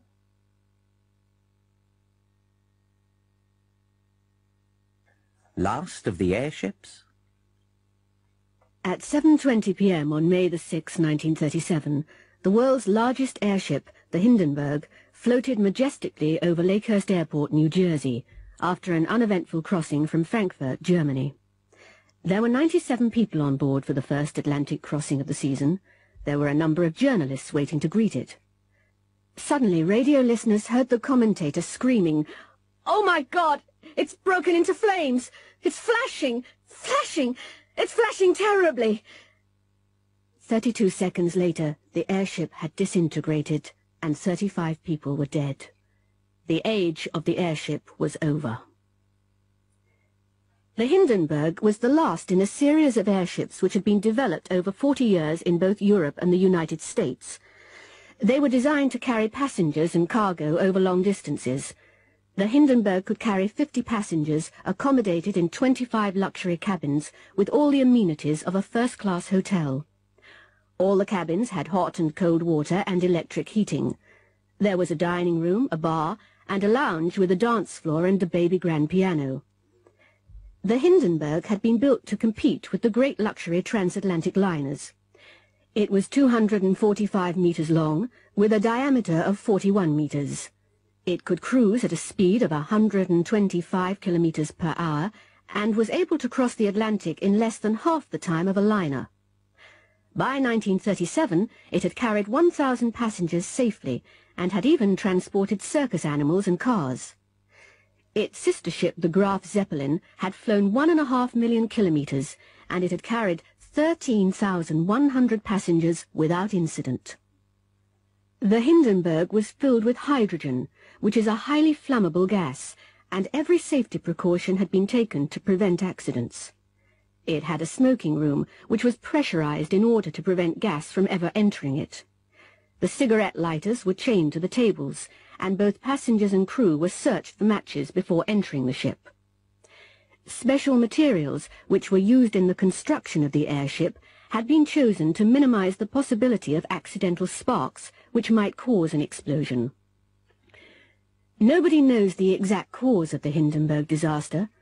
Sabotage has been suggested, but experts at the time believed that it was caused by leaking gas, which was ignited by static electricity. It had been waiting to land for 3 hours because of heavy thunderstorms. The explosion happened just as the first mooring rope, which was wet, touched the ground. Observers saw the first flames appear near the tail, and they began to spread quickly along the hull. There were a number of flashes as the hydrogen-filled compartments exploded. The airship sank to the ground. The most surprising thing is that 62 people managed to escape. The fatalities were highest among the crew, many of whom were working deep inside the airship. After the Hindenburg disaster, all airships were grounded, and until recently they have never been seriously considered as a commercial proposition.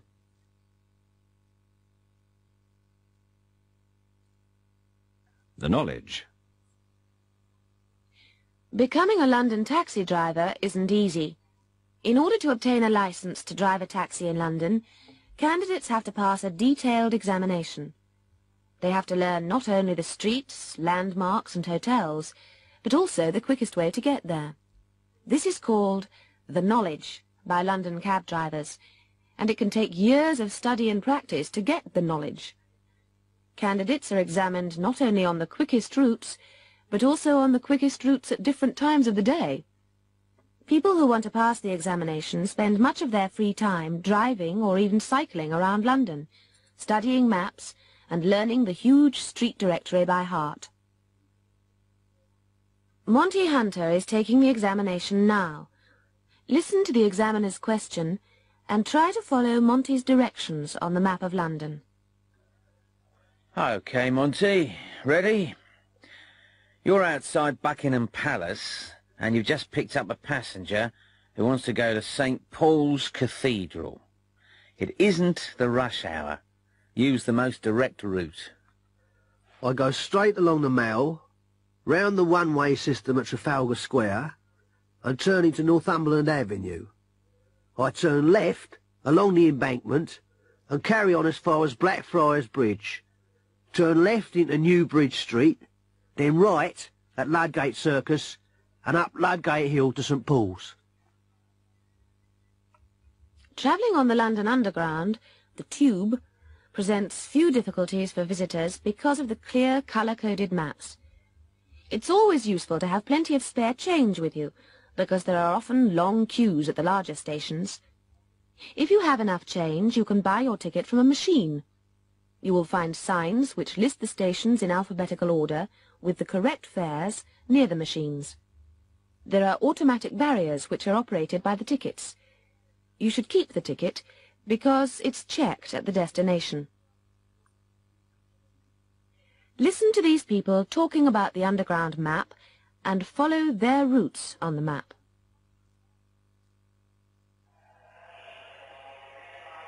Peter and Susan have just arrived at Victoria. Right. We've got to get to Baker Street. Can you see it? Yes, it's up here. It looks easy enough. We just take the Victoria line to Green Park, then change to the Jubilee line. That goes straight there. It's only the second stop from Green Park.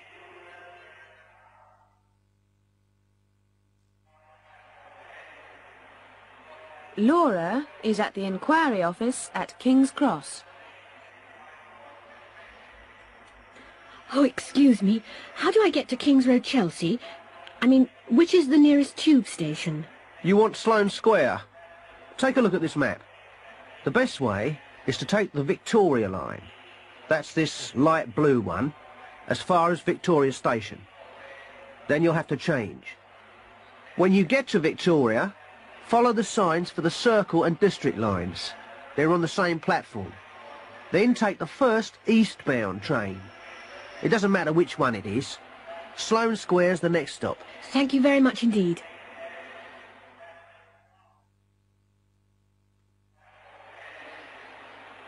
Simon and Elizabeth are at Waterloo. Where's a map? There's one over here. They said the hotel was near Russell Square. Can you see it? Yes, it's up here, in the top right of the map. Look, I reckon we should take the Bakerloo as far as Piccadilly Circus, then change to the Piccadilly line. That's the dark blue one. It's only 4 stops to Russell Square. Are you sure that's the quickest way? We could take the Northern line, it's the black one, to Leicester Square and join the Piccadilly line there. There's not much in it, really. Might as well take the Northern. You got any change for the ticket machine?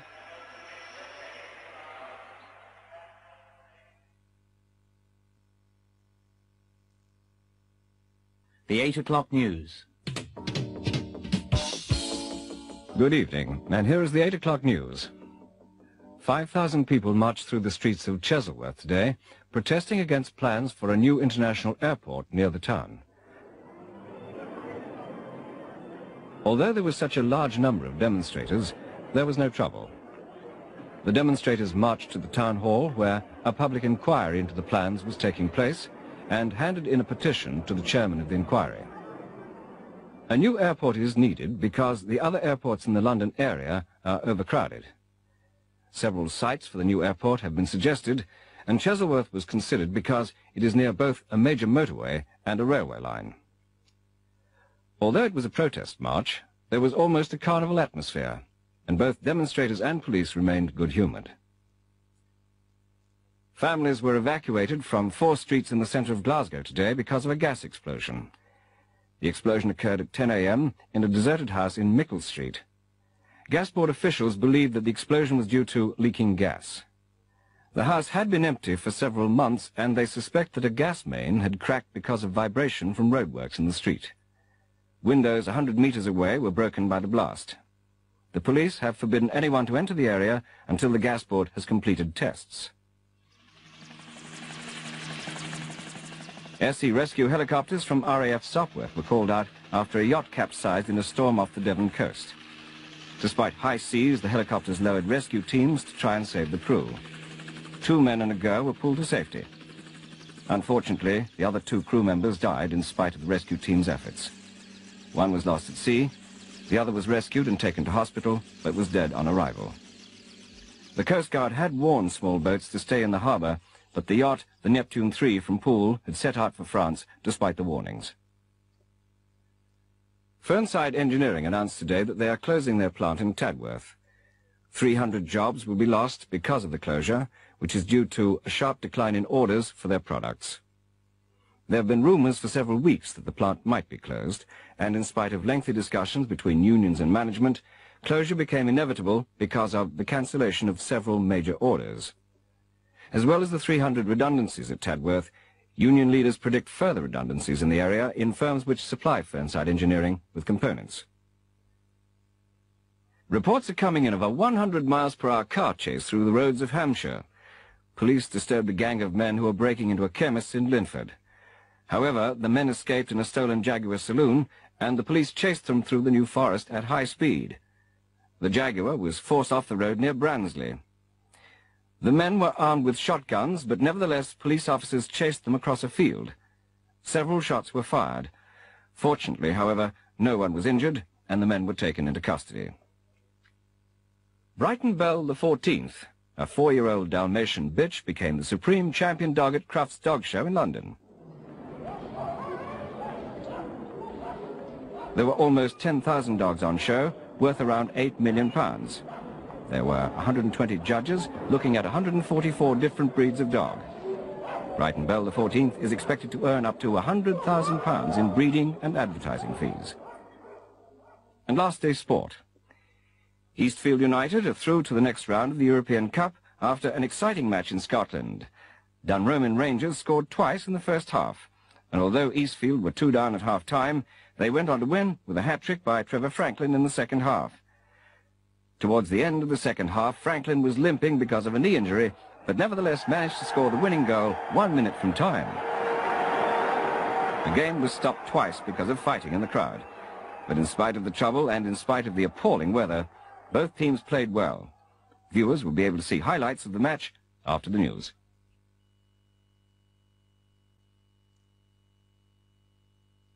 The annual dinner dance. Every year, Continental Computers holds an annual dinner and dance, to which all employees and their husbands and wives are invited. It is the only time of the year when all the employees get together socially. Christopher Simpson is a young accounts clerk. He's speaking to Edward Wallace, the Chief Personnel Officer. Mr. Wallace, can I buy you a drink? Oh, that's very kind of you, Christopher. I'll have a scotch, a large one. Ice? No, just a splash of soda, please. Thank you. I wanted to ask you, what was happening about the job in Sheffield? It's being advertised next week. Are you interested? I might be. I really don't know what to do. I'm quite happy here, but it would be a promotion. Do you think I should apply? Why not? There's no harm in trying. I'll tell you what to do. Pop up and see me on Monday, and I'll tell you what I can about the job. Martin Webber is a computer programmer. He's at the dance with his wife, Melanie. Melanie, do you have to flirt with Philip every time we come to a dance? We were only dancing. There's no need to get jealous. I saw what he was doing. He was whispering to you. Oh, Martin, you don't know what you're talking about. He had to speak into my ear because of the music. How many drinks have you had? Oh, come on. That's got nothing to do with it. Do you want to hear what he said? I don't care what he said. He was asking me what he should buy for his wife's birthday. That's all. Jacqueline Dibben works in the marketing department.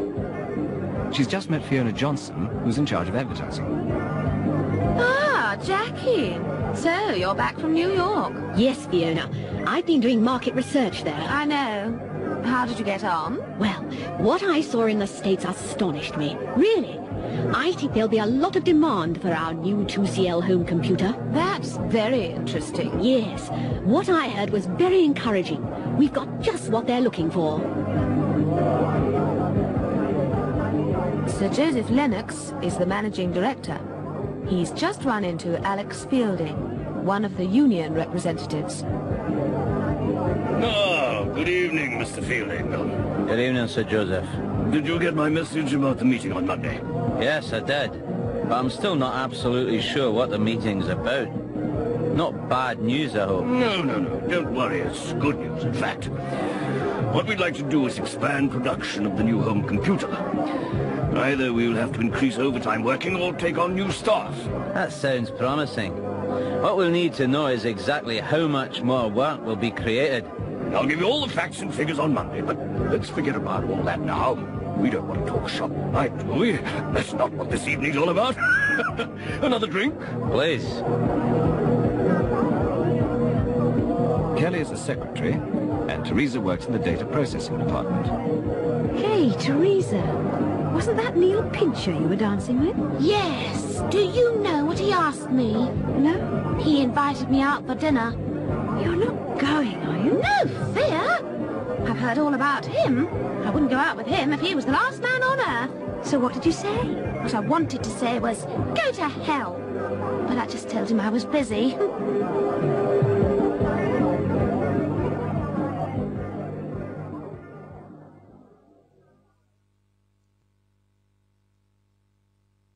The Apprentice. It's Alan Newman's first day in his first job. He started work in an electrical components factory. The personnel officer, Mrs. Vaughan, is introducing him to Bert Hogg, who has worked there for 30 years. Alan, this is Bert. Bert Hogg. You'll be working with him. Morning, Mr. Hogg. You can call me Bert, son. Don't worry, I'll show you what to do. Can I leave him with you then, Bert? Oh, yes, Mrs. Vaughan. I'll look after him. Follow me, son. Right, son, any questions? Yes. Where can I leave my coat and things? There's a row of lockers over there. It doesn't matter which one you use. Take whichever one you want. Oh, thanks. And, I've got my national insurance card here. Who should I give it to? You should have given it to Mrs. Vaughan. I don't suppose she asked you for it. Just take it up to the office. You can give it to whoever is there. They'll pass it on to her. When can I do that? Doesn't matter, really. Take it whenever you like, lad. But I'll give you a tip. Don't take it during the tea break. You know what I mean? Right. Thanks.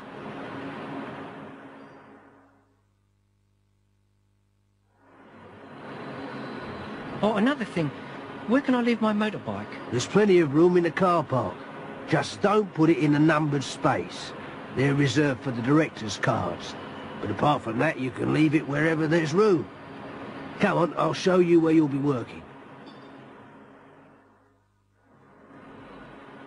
This is our bench. Just watch me and do whatever I tell you. Okay? Okay. First of all, you can clean these tools. There's a bottle of white spirit on the shelf. All right. Is there any special way of doing it? Eh? Special way? No, son, no.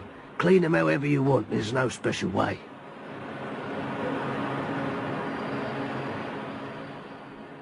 Oi, Alan. You can stop work for a bit. It's time for the tea break. Oh, thanks. Don't thank me, son. You've done well. You'll need a cup of tea. Oh, look. After the tea break, I want you to go to the stores and get me a few things. Is that all right? Oh, yes. I'll get whatever you want. Good lad. Now, I'll need a tin of striped paint, a rubber hammer, and a glass nail, a left-handed screwdriver, and a bucket of steam. Oh, and tell them Bert sent you.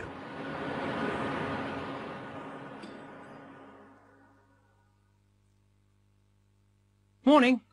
Morning. I've come to get a tin of striped paint. A what? Whatever are you talking about, son? A tin of striped paint. I want a tin of striped paint. Whoever told you to come and get that? Bert. Bert Hogg. Oh, Bert Hogg. What colour stripes would you like, son? Oh, I'm not sure. Perhaps I'd better ask him. I suppose he asked you to get a right-handed screwdriver as well. No, he wants a left-handed one. Just stop and think for a minute, lad. Just stop and think. Going to the doctor's. Good morning, Doctor. Hello, Mr. Williams. Take a seat. What seems to be the trouble? I'm not sure, Doctor, but I haven't been feeling too well. I think I must have a touch of flu. There's a lot of it going round at the moment. What are the symptoms? I'm feeling very tired, and I'm aching all over. I've been sneezing a lot, and feeling pretty feverish. Hot and cold all the time. Oh, and I've got a sore throat. Any vomiting? No, but I don't feel very hungry. I've got no appetite at all. Well, let's have a look at you. Open your mouth. Ah. Ah. Yes. Your throat's a bit inflamed. And the glands in your neck are swollen. Can you just unbutton your shirt? I want to listen to your chest. Breathe deeply. Right, I'll just take your temperature. Don't say anything for a minute. Just keep the thermometer under your tongue. I'll write out a prescription for you, but you know the best thing is just to go home, go to bed, and take plenty of fluids. Wayne fell off his bicycle. He's in the casualty department at the local hospital. Dr. Singh is examining him. Hello. Wayne, isn't it? You've had a bit of a fall. What were you doing? Going too fast? Yes, Doctor. I fell off going round a corner. You'd better get undressed then, and we'll take a look at you. That's a nasty cut. I'll have to put a couple of stitches in that. I've got a cut here too, Doctor. It looks worse than it is. It's only a graze. The nurse will clean it up for you. It'll sting, but that's all. Now, does it hurt anywhere else? I've got a pain in my arm. It's very sore and it feels stiff. Well, there's nothing broken, but you bruised your shoulder. It'll be sore for a few days. Now, did you bang your head at all? Yes, I did. I fell onto the bike, but it doesn't hurt now. Did you feel dizzy? No, not at all. Look up there. I'm just going to shine this light in your eye. No, that's fine. I'll just do the stitches and the nurse will put a dressing on it. And you can go home. Mrs. Mallard has gone to see Dr. Gillespie, her family doctor. Good morning, Doctor. Good morning, Mrs. Mallard. What can I do for you this time? It's those pills, Doctor. They don't seem to be doing me any good. Really? What's wrong? What isn't wrong with me, Doctor? It's old age, I suppose. You're doing very well, Mrs. Mallard. You'll live to be 100. I've got this terrible cough, Doctor. And I've still got that rash on my hands, and the backache. I can hardly walk sometimes. You don't think it's that Legionnaire's disease, do you? I've been reading about it in the paper. No chance of that. You're very fit for your age. Pardon? Anyway, I've nearly finished the old pills, Doctor.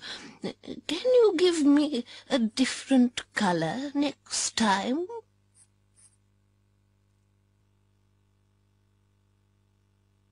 It's about time. Janet and Bruce live in London. Janet's younger sister, Pam, who lives in Edinburgh, is flying down to spend the weekend with them.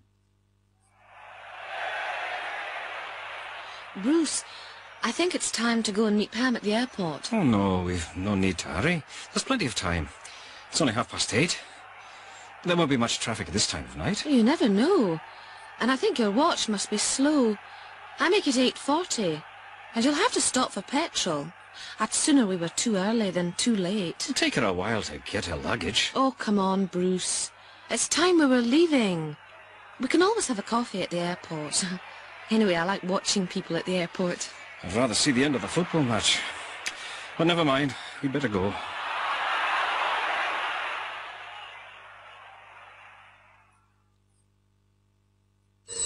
Janet, hold on a minute. There's the phone. You haven't got time to answer it now. Ignore it. No, I'd better see who it is. It might be important.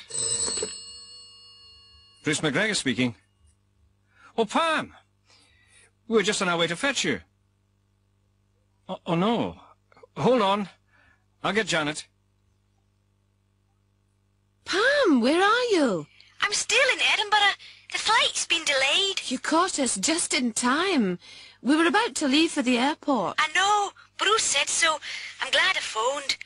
You'd have had a long wait otherwise. When would you be leaving, do you think? Oh, not for an hour at least. Look, don't bother to come out to the airport. It's no trouble. We'll meet you. No, I'd rather you didn't. Honestly. Now, don't be silly, Pam. We'll collect you. No, Janet. I'd rather get a taxi. We'll be there, Pam. See you later. Oh, it's nearly 12:30. Well, we couldn't let her find her own way. Not at this time of night. She knows how to look after herself. That plane landed half an hour ago. It's about time she was here. It always takes ages to get your luggage. I know. It's about time they did something about it. Last time it took me longer than the flight. Oh, Bruce! There she is! About time, too. Pam! Pam, over here!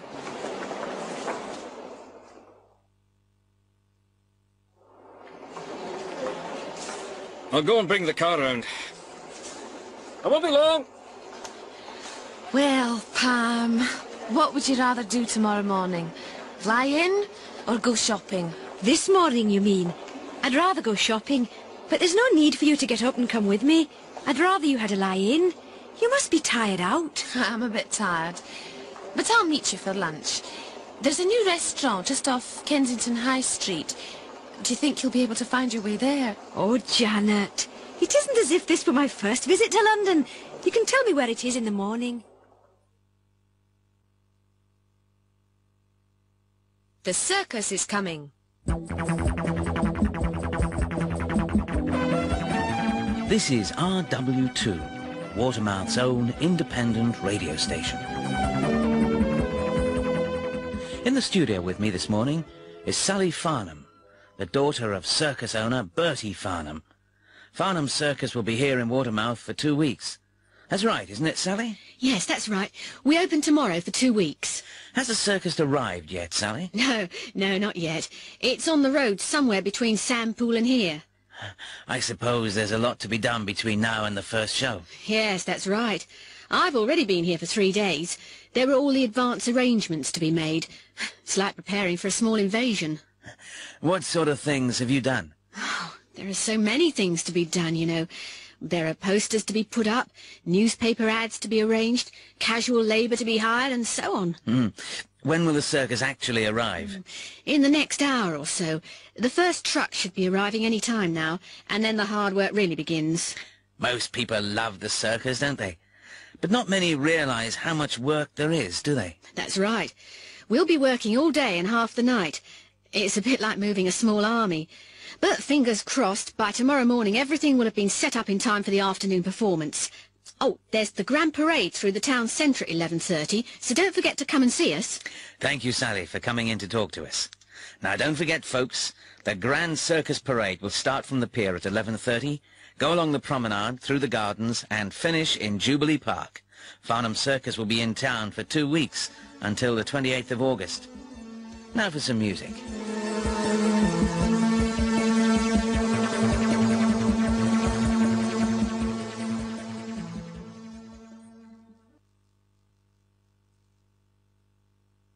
Getting things done. Tim, that bathroom tap's still dripping. It's getting on my nerves. I thought you said you were going to fix it. Oh, yes. The washer needs replacing. Why don't you replace it then? It's not as easy as that. I'll try and do it next week. But you said that last week. I know. I think you'd better phone for a plumber and get it done. I'm not really quite sure how to do it. Adrian and Susanna are going on a touring holiday of France next week. They're taking their own car. Adrian always gives Susanna a lift to work. He's dropping her off outside her office. Oh, Susanna, I won't be able to pick you up from work tonight. I'm having the car serviced. I thought we'd better have it done before we go. Oh, that's all right. When are you collecting it? Not till 5:45. Why? Well, I want to have my hair done before the holiday. I'll try and make an appointment to get it done after work. Then you can pick me up from the hairdresser's. Okay. Can you ring me at work and let me know what time? Right. I'll call you later. Bye.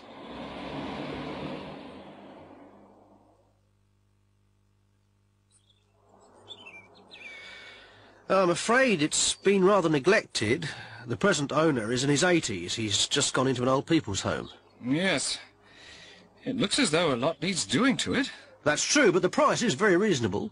It would be ideal for a do-it-yourself man. I'm not very good with my hands, I'm afraid. We'd have to get most things done for us, wouldn't we, Jean? Oh, I don't know. Could we see inside? Of course. I'll show you the kitchen first. Oh, dear. Just look at that sink. It must have been there since the house was built. It's a nice, large room, though, and there's plenty of light. We'd have to have kitchen units put in, and we'd need to get it tiled. But you could do the ceiling yourself, couldn't you? And the painting. Is that the only PowerPoint there? I'm afraid so. It looks pretty old. I'm sure the whole place would need rewiring. We certainly couldn't do that ourselves, and we'd need to have more points put in at the same time. Would you like to see the lounge? It's through here. Oh, my God. It'd certainly need redecorating. I suppose we could do the painting and wallpapering. What's it like upstairs? Pretty bad, really. It obviously hasn't been decorated for years. And as I told you on the phone, it hasn't got a bathroom. But you could have the small bedroom converted into a bathroom and get a grant towards the cost. All the other houses in the street have had that done. What about the toilet? I'm afraid that's outside, but you could get one put in the new bathroom. And, of course, you get a grant for that as well. Is there anything else that needs doing? Well, you'd probably have to get the roof repaired pretty soon. The sooner the better, if you ask me. It looks as though water's been coming in over there.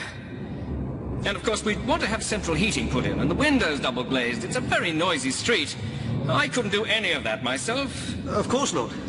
Anyway, thank you for showing us around.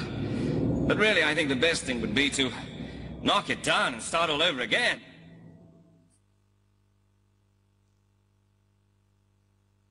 Don't panic.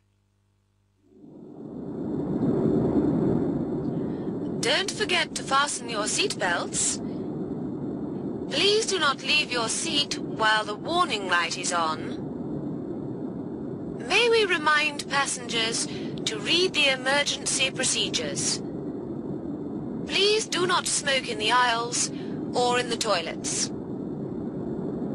Would you like to see the flight deck? I'm busy now, but I'll bring you a drink in a minute.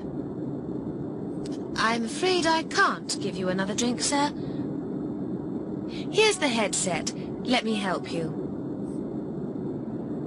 Please keep your belts fastened. We're going through turbulence. Remove your shoes and proceed at once to the emergency exits.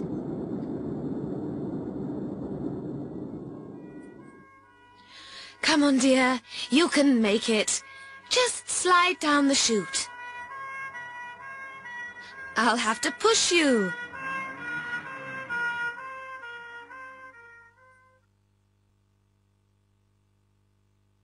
Messages. Amanda Hayward is a secretary at Standard Security Systems. Her boss, Peter Dawson, was away on business on Monday. She took several messages for him. Listen to the conversations and look at the notes. 9 o'clock. Mr. Dawson's office? Oh, it's Jenny. Can you give Mr. Dawson a message? I won't be until Friday. I've got flu. I saw the doctor this morning. OK, Jenny. I'll pass the message on. I hope you feel better soon. 9:40. Mr. Dawson's office. Can I help you? May I speak to Mr. Dawson, please? I'm afraid he's away on business. He'll be back tomorrow. Can I take a message? Please, it's Tom Watkins here. Look, I can't make the meeting on Tuesday afternoon. Something important's come up. I'll ring Peter on Wednesday. 11:30. Hello, Godfrey. What can I do for you? Mr. Dawson isn't here, is he? No, not till tomorrow. Ah, it's just that I want Friday off. You see, my grandmother died yesterday. I'll have to go to the funeral. Oh, I am sorry. How old was she? 92. 12:15. Mr. Dawson's office. Can you put me through to Mr. Dawson? I'm afraid he isn't here today. Would you like to leave a message? Oh, right. Wadley's garage here. It's about his new car. It isn't ready yet. There's a strike at the factory today. 2:10. Good afternoon. Mr. Dawson's office. Good afternoon. This is Juliet Dobson from Western Video Systems. Mr. Dawson's at the trade fair in Lyon, isn't he? Yes, that's right. He should be here tomorrow. Well, can you give him this message first thing in the morning? I'm afraid we must cancel our last order. The customers have changed their minds again. 3:20. Good afternoon. Mr. Dawson's office. Hello, this is Miguel Gonzalez speaking. Is Peter there? No, I'm afraid he's away on business today. Can I pass on a message, Senor Gonzalez? Yes, I may be in London from the 21st to the 25th. I want to see Peter then if possible. It's about the agency in Mexico. 4:35. Mr. Dawson's office. My name's Samantha Ellis. Can you get Mr. Dawson to phone me as soon as he gets back from Lyon? It really is very urgent. 4:55. Mr. Dawson's office. Ah, Miss Hayward. This is Charles Berry. Oh, good afternoon, sir. I've got an important message for Mr. Dawson. Give it to him the minute he comes in. Just say, don't supply Mason and Company until further notice. I'll explain later. It's Tuesday morning. Peter Dawson has just returned to the office after his business trip to Lyon. Look at the notes and listen to her report. Good morning, Amanda. Could you come in for a minute, please? Good morning, Mr. Dawson. Did you have a good trip? Yes, thank you. Were there any messages from me yesterday? Yes, quite a few. Shall I just run through them? Please. Jenny phoned. She said she wouldn't be in till Friday. Oh. Why's that? She said she had flu. She'd seen the doctor. Right, go on. Then Mr. Watkins called. He said he couldn't make the meeting this afternoon, but would ring you on Wednesday. Okay. Godfrey came in looking for you. He said he wanted Friday off. Did he? Yes, he told me his grandmother had died and he'd have to go to the funeral. Oh, dear. I'd better see him later. And Wadley's garage called. They said your new car wasn't ready. Oh, no. Why on earth not? They said there was a strike at the factory yesterday. Again? After lunch, Miss Dobson phoned. She said that Western Video Systems had to cancel their last order because their customers had changed their minds. Pity. Mr. Gonzales called from Mexico to say he might be in London from the 21st to the 25th. He said he wanted to see you then. Oh, good. I hope he can make it. And then a lady phoned, Samantha Ellis. She asked you to phone her as soon as possible. She said it was urgent. Ah, Samantha. I wonder what she wants. Oh, and just before 5, Mr. Berry phoned. He told us not to supply Mason & Co. until further notice. He said it was important, and that he would explain later. Anything else? No, that's it. Coffee? Please, that would be nice.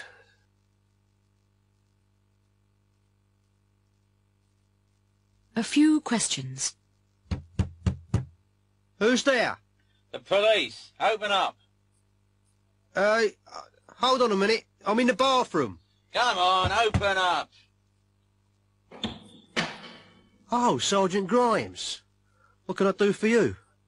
Is this a social call? Very funny, Harry. I've got a few questions to ask you. Can I come in for a minute?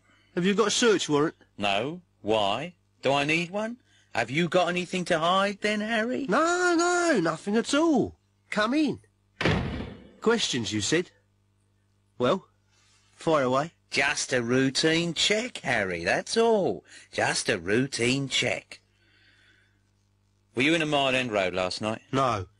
Have you been there recently? No, I haven't. Why? Has there been any trouble? I think I'll ask the questions, Harry. Where were you last night? I was in the pub. The Pig and Whistle. Did anybody see you? Oh, yes. I've got plenty of witnesses. Witnesses, Harry? You haven't been accused of anything? Yet? Why do you need witnesses? I don't, Sergeant, I don't.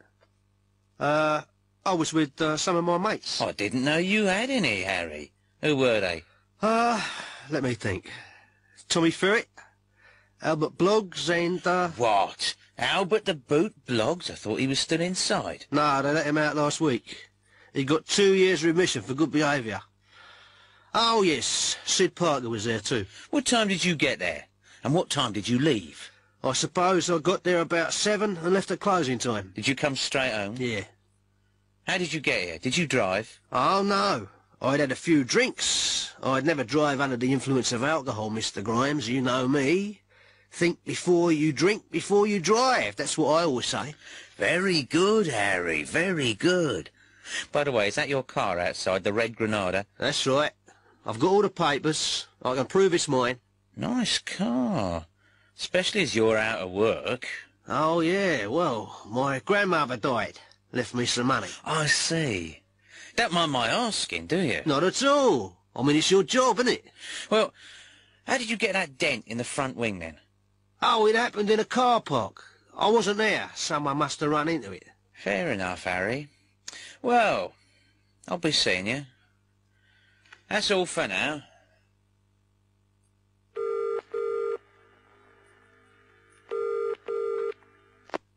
Tommy here. Tommy, listen. It's me, Harry. The police have just been round. It was Grimes again. I don't think he knows anything, but he asked a lot of questions. I told him I was with you. Bloody hell, Harry. Did you have to mention me? I'm sorry, Tommy, really I am.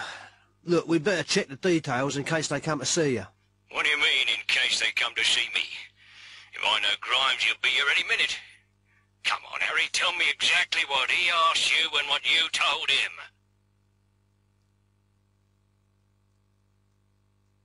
Trust the heart. Melinda stood at the end of the garden. watching the sun begin to set behind the orchard into the sea beyond. She stood as she had done so many times, thinking of that last quarrel 2 weeks before. She remembered how Damien had at first denied the affair with Tamsin. But then, when she had forced him to admit it, how he had apologized and begged her for forgiveness. She sobbed a little as she thought of her harsh words, and how Damien, the only man she had ever really loved, had broken down and cried like a baby when she had refused to see him again. That was 2 weeks ago, and she had heard nothing from him since. She had tried to telephone. She wanted to admit that she had been unjust, to tell him how much she regretted calling him a liar. She wanted to explain that she hadn't meant to hurt him. Suddenly the noise of the garden gate opening startled her.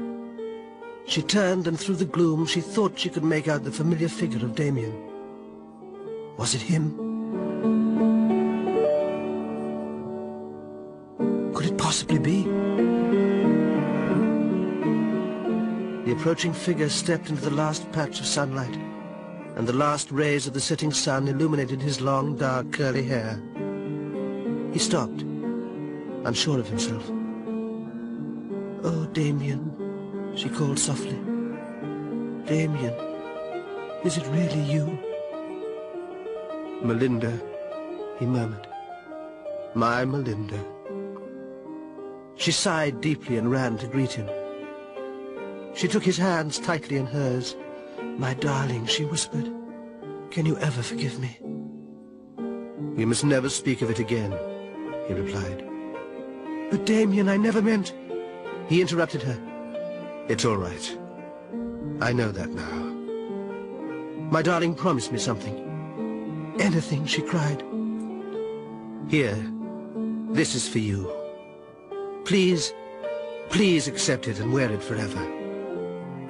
He drew a small leather box from his pocket and leaned forward to give it to her. Suddenly the box fell from his grasp. He bent to pick it up, and at that moment his glasses slipped from his nose. "Blast! Now where have they gone? I can't see a thing without them," he explained. Melinda went to help him. There was a crunch as his foot crushed the glasses into the gravel path. "Oh, no! Now I've trodden on them," he exclaimed. "Why can't I do anything right? Why do I always ruin everything?" Her laughter pealed round the garden. "Oh, Damien, you silly boy. That's why I love you so much."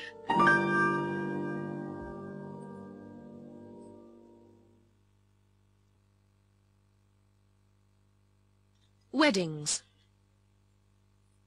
Adrian and Caroline were married recently. Our wedding was a pretty typical one, really. Caroline and I met about 3 years ago, and we got engaged last summer. We both wanted the traditional wedding. I suppose it's expensive, and some people say it's a waste of money, but it is a day to remember all your life. Anyway, we wanted to please our parents, and we both wanted to get married in church. Caroline's father hired a white Rolls Royce to bring her to the church. We wanted the whole works, you know, top hat, tails, champagne, the full treatment. The men rented their morning suits for the day. Caroline had 3 bridesmaids, her sister and 2 of her cousins, and a page. The page was her nephew. He was only 3, and he made a lot of noise during the ceremony. I didn't feel my best that day because my stag party went on until 5 o'clock in the morning. I do remember the photographs, though. We seemed to be waiting around for ages. Although it was a very sunny Saturday, it was in May, there was a pretty cold wind. The reception was at the Carlton Hotel. It must have cost Caroline's dad a packet. The speeches went on a bit too long, I think. Of course, some of them were a bit vulgar, but I suppose that's a tradition. It took 20 minutes just to read out all the telegrams. I'd been very careful, and I'd parked my car around the corner. But of course, they somehow managed to find out where it was. You should have seen what they'd done to it. It was covered with lipstick, and they'd tied cans to the bumper. But anyway, they didn't find out where we were having our honeymoon. We went to Scotland. Stuart and Anne were married in a registry office. Stuart and I met last year. We were both working in Birmingham, although Stuart comes from Leeds and I'm from London. We didn't want an elaborate wedding, and neither of us are particularly religious, so we got married in the registry office. Another thing is that neither of our families are very well off, and it seems silly to go to all the expense when you need the money to set up a new home. We just invited our parents and a couple of friends who were witnesses. It was all very simple. We didn't have a reception or anything. We just had a few drinks round at our place. We didn't even bother with a cake. We didn't have a honeymoon because Stuart's just started his own business and we couldn't afford the time.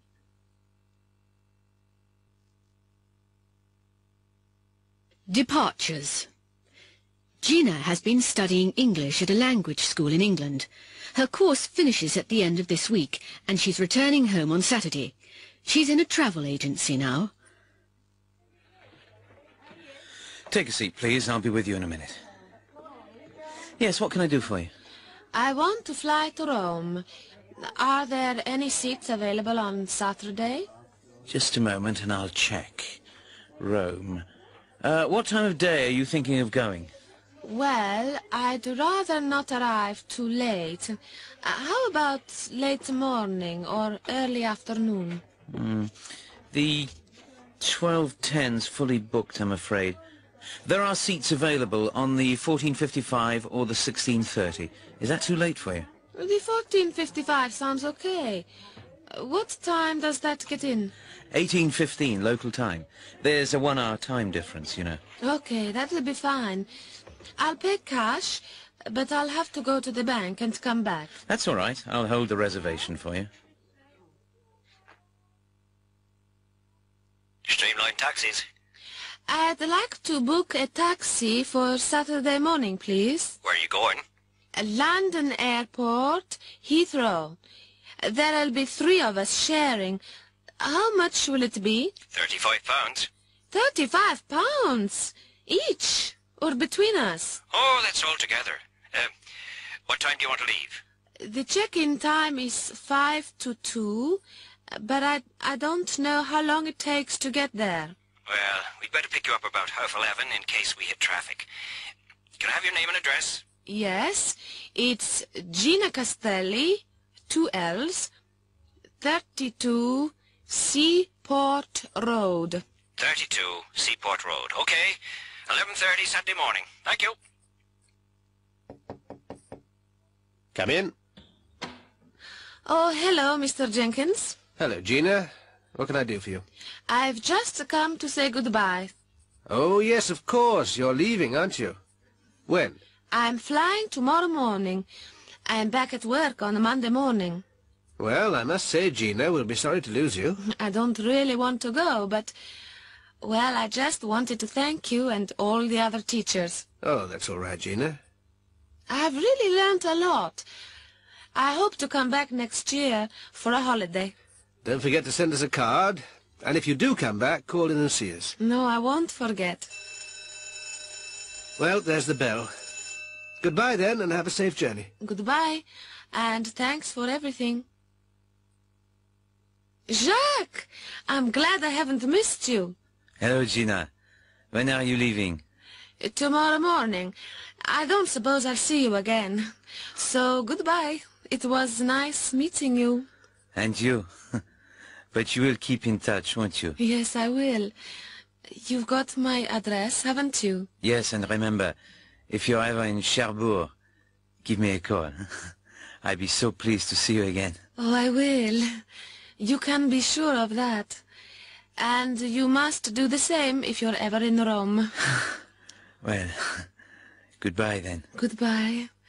And look after yourself.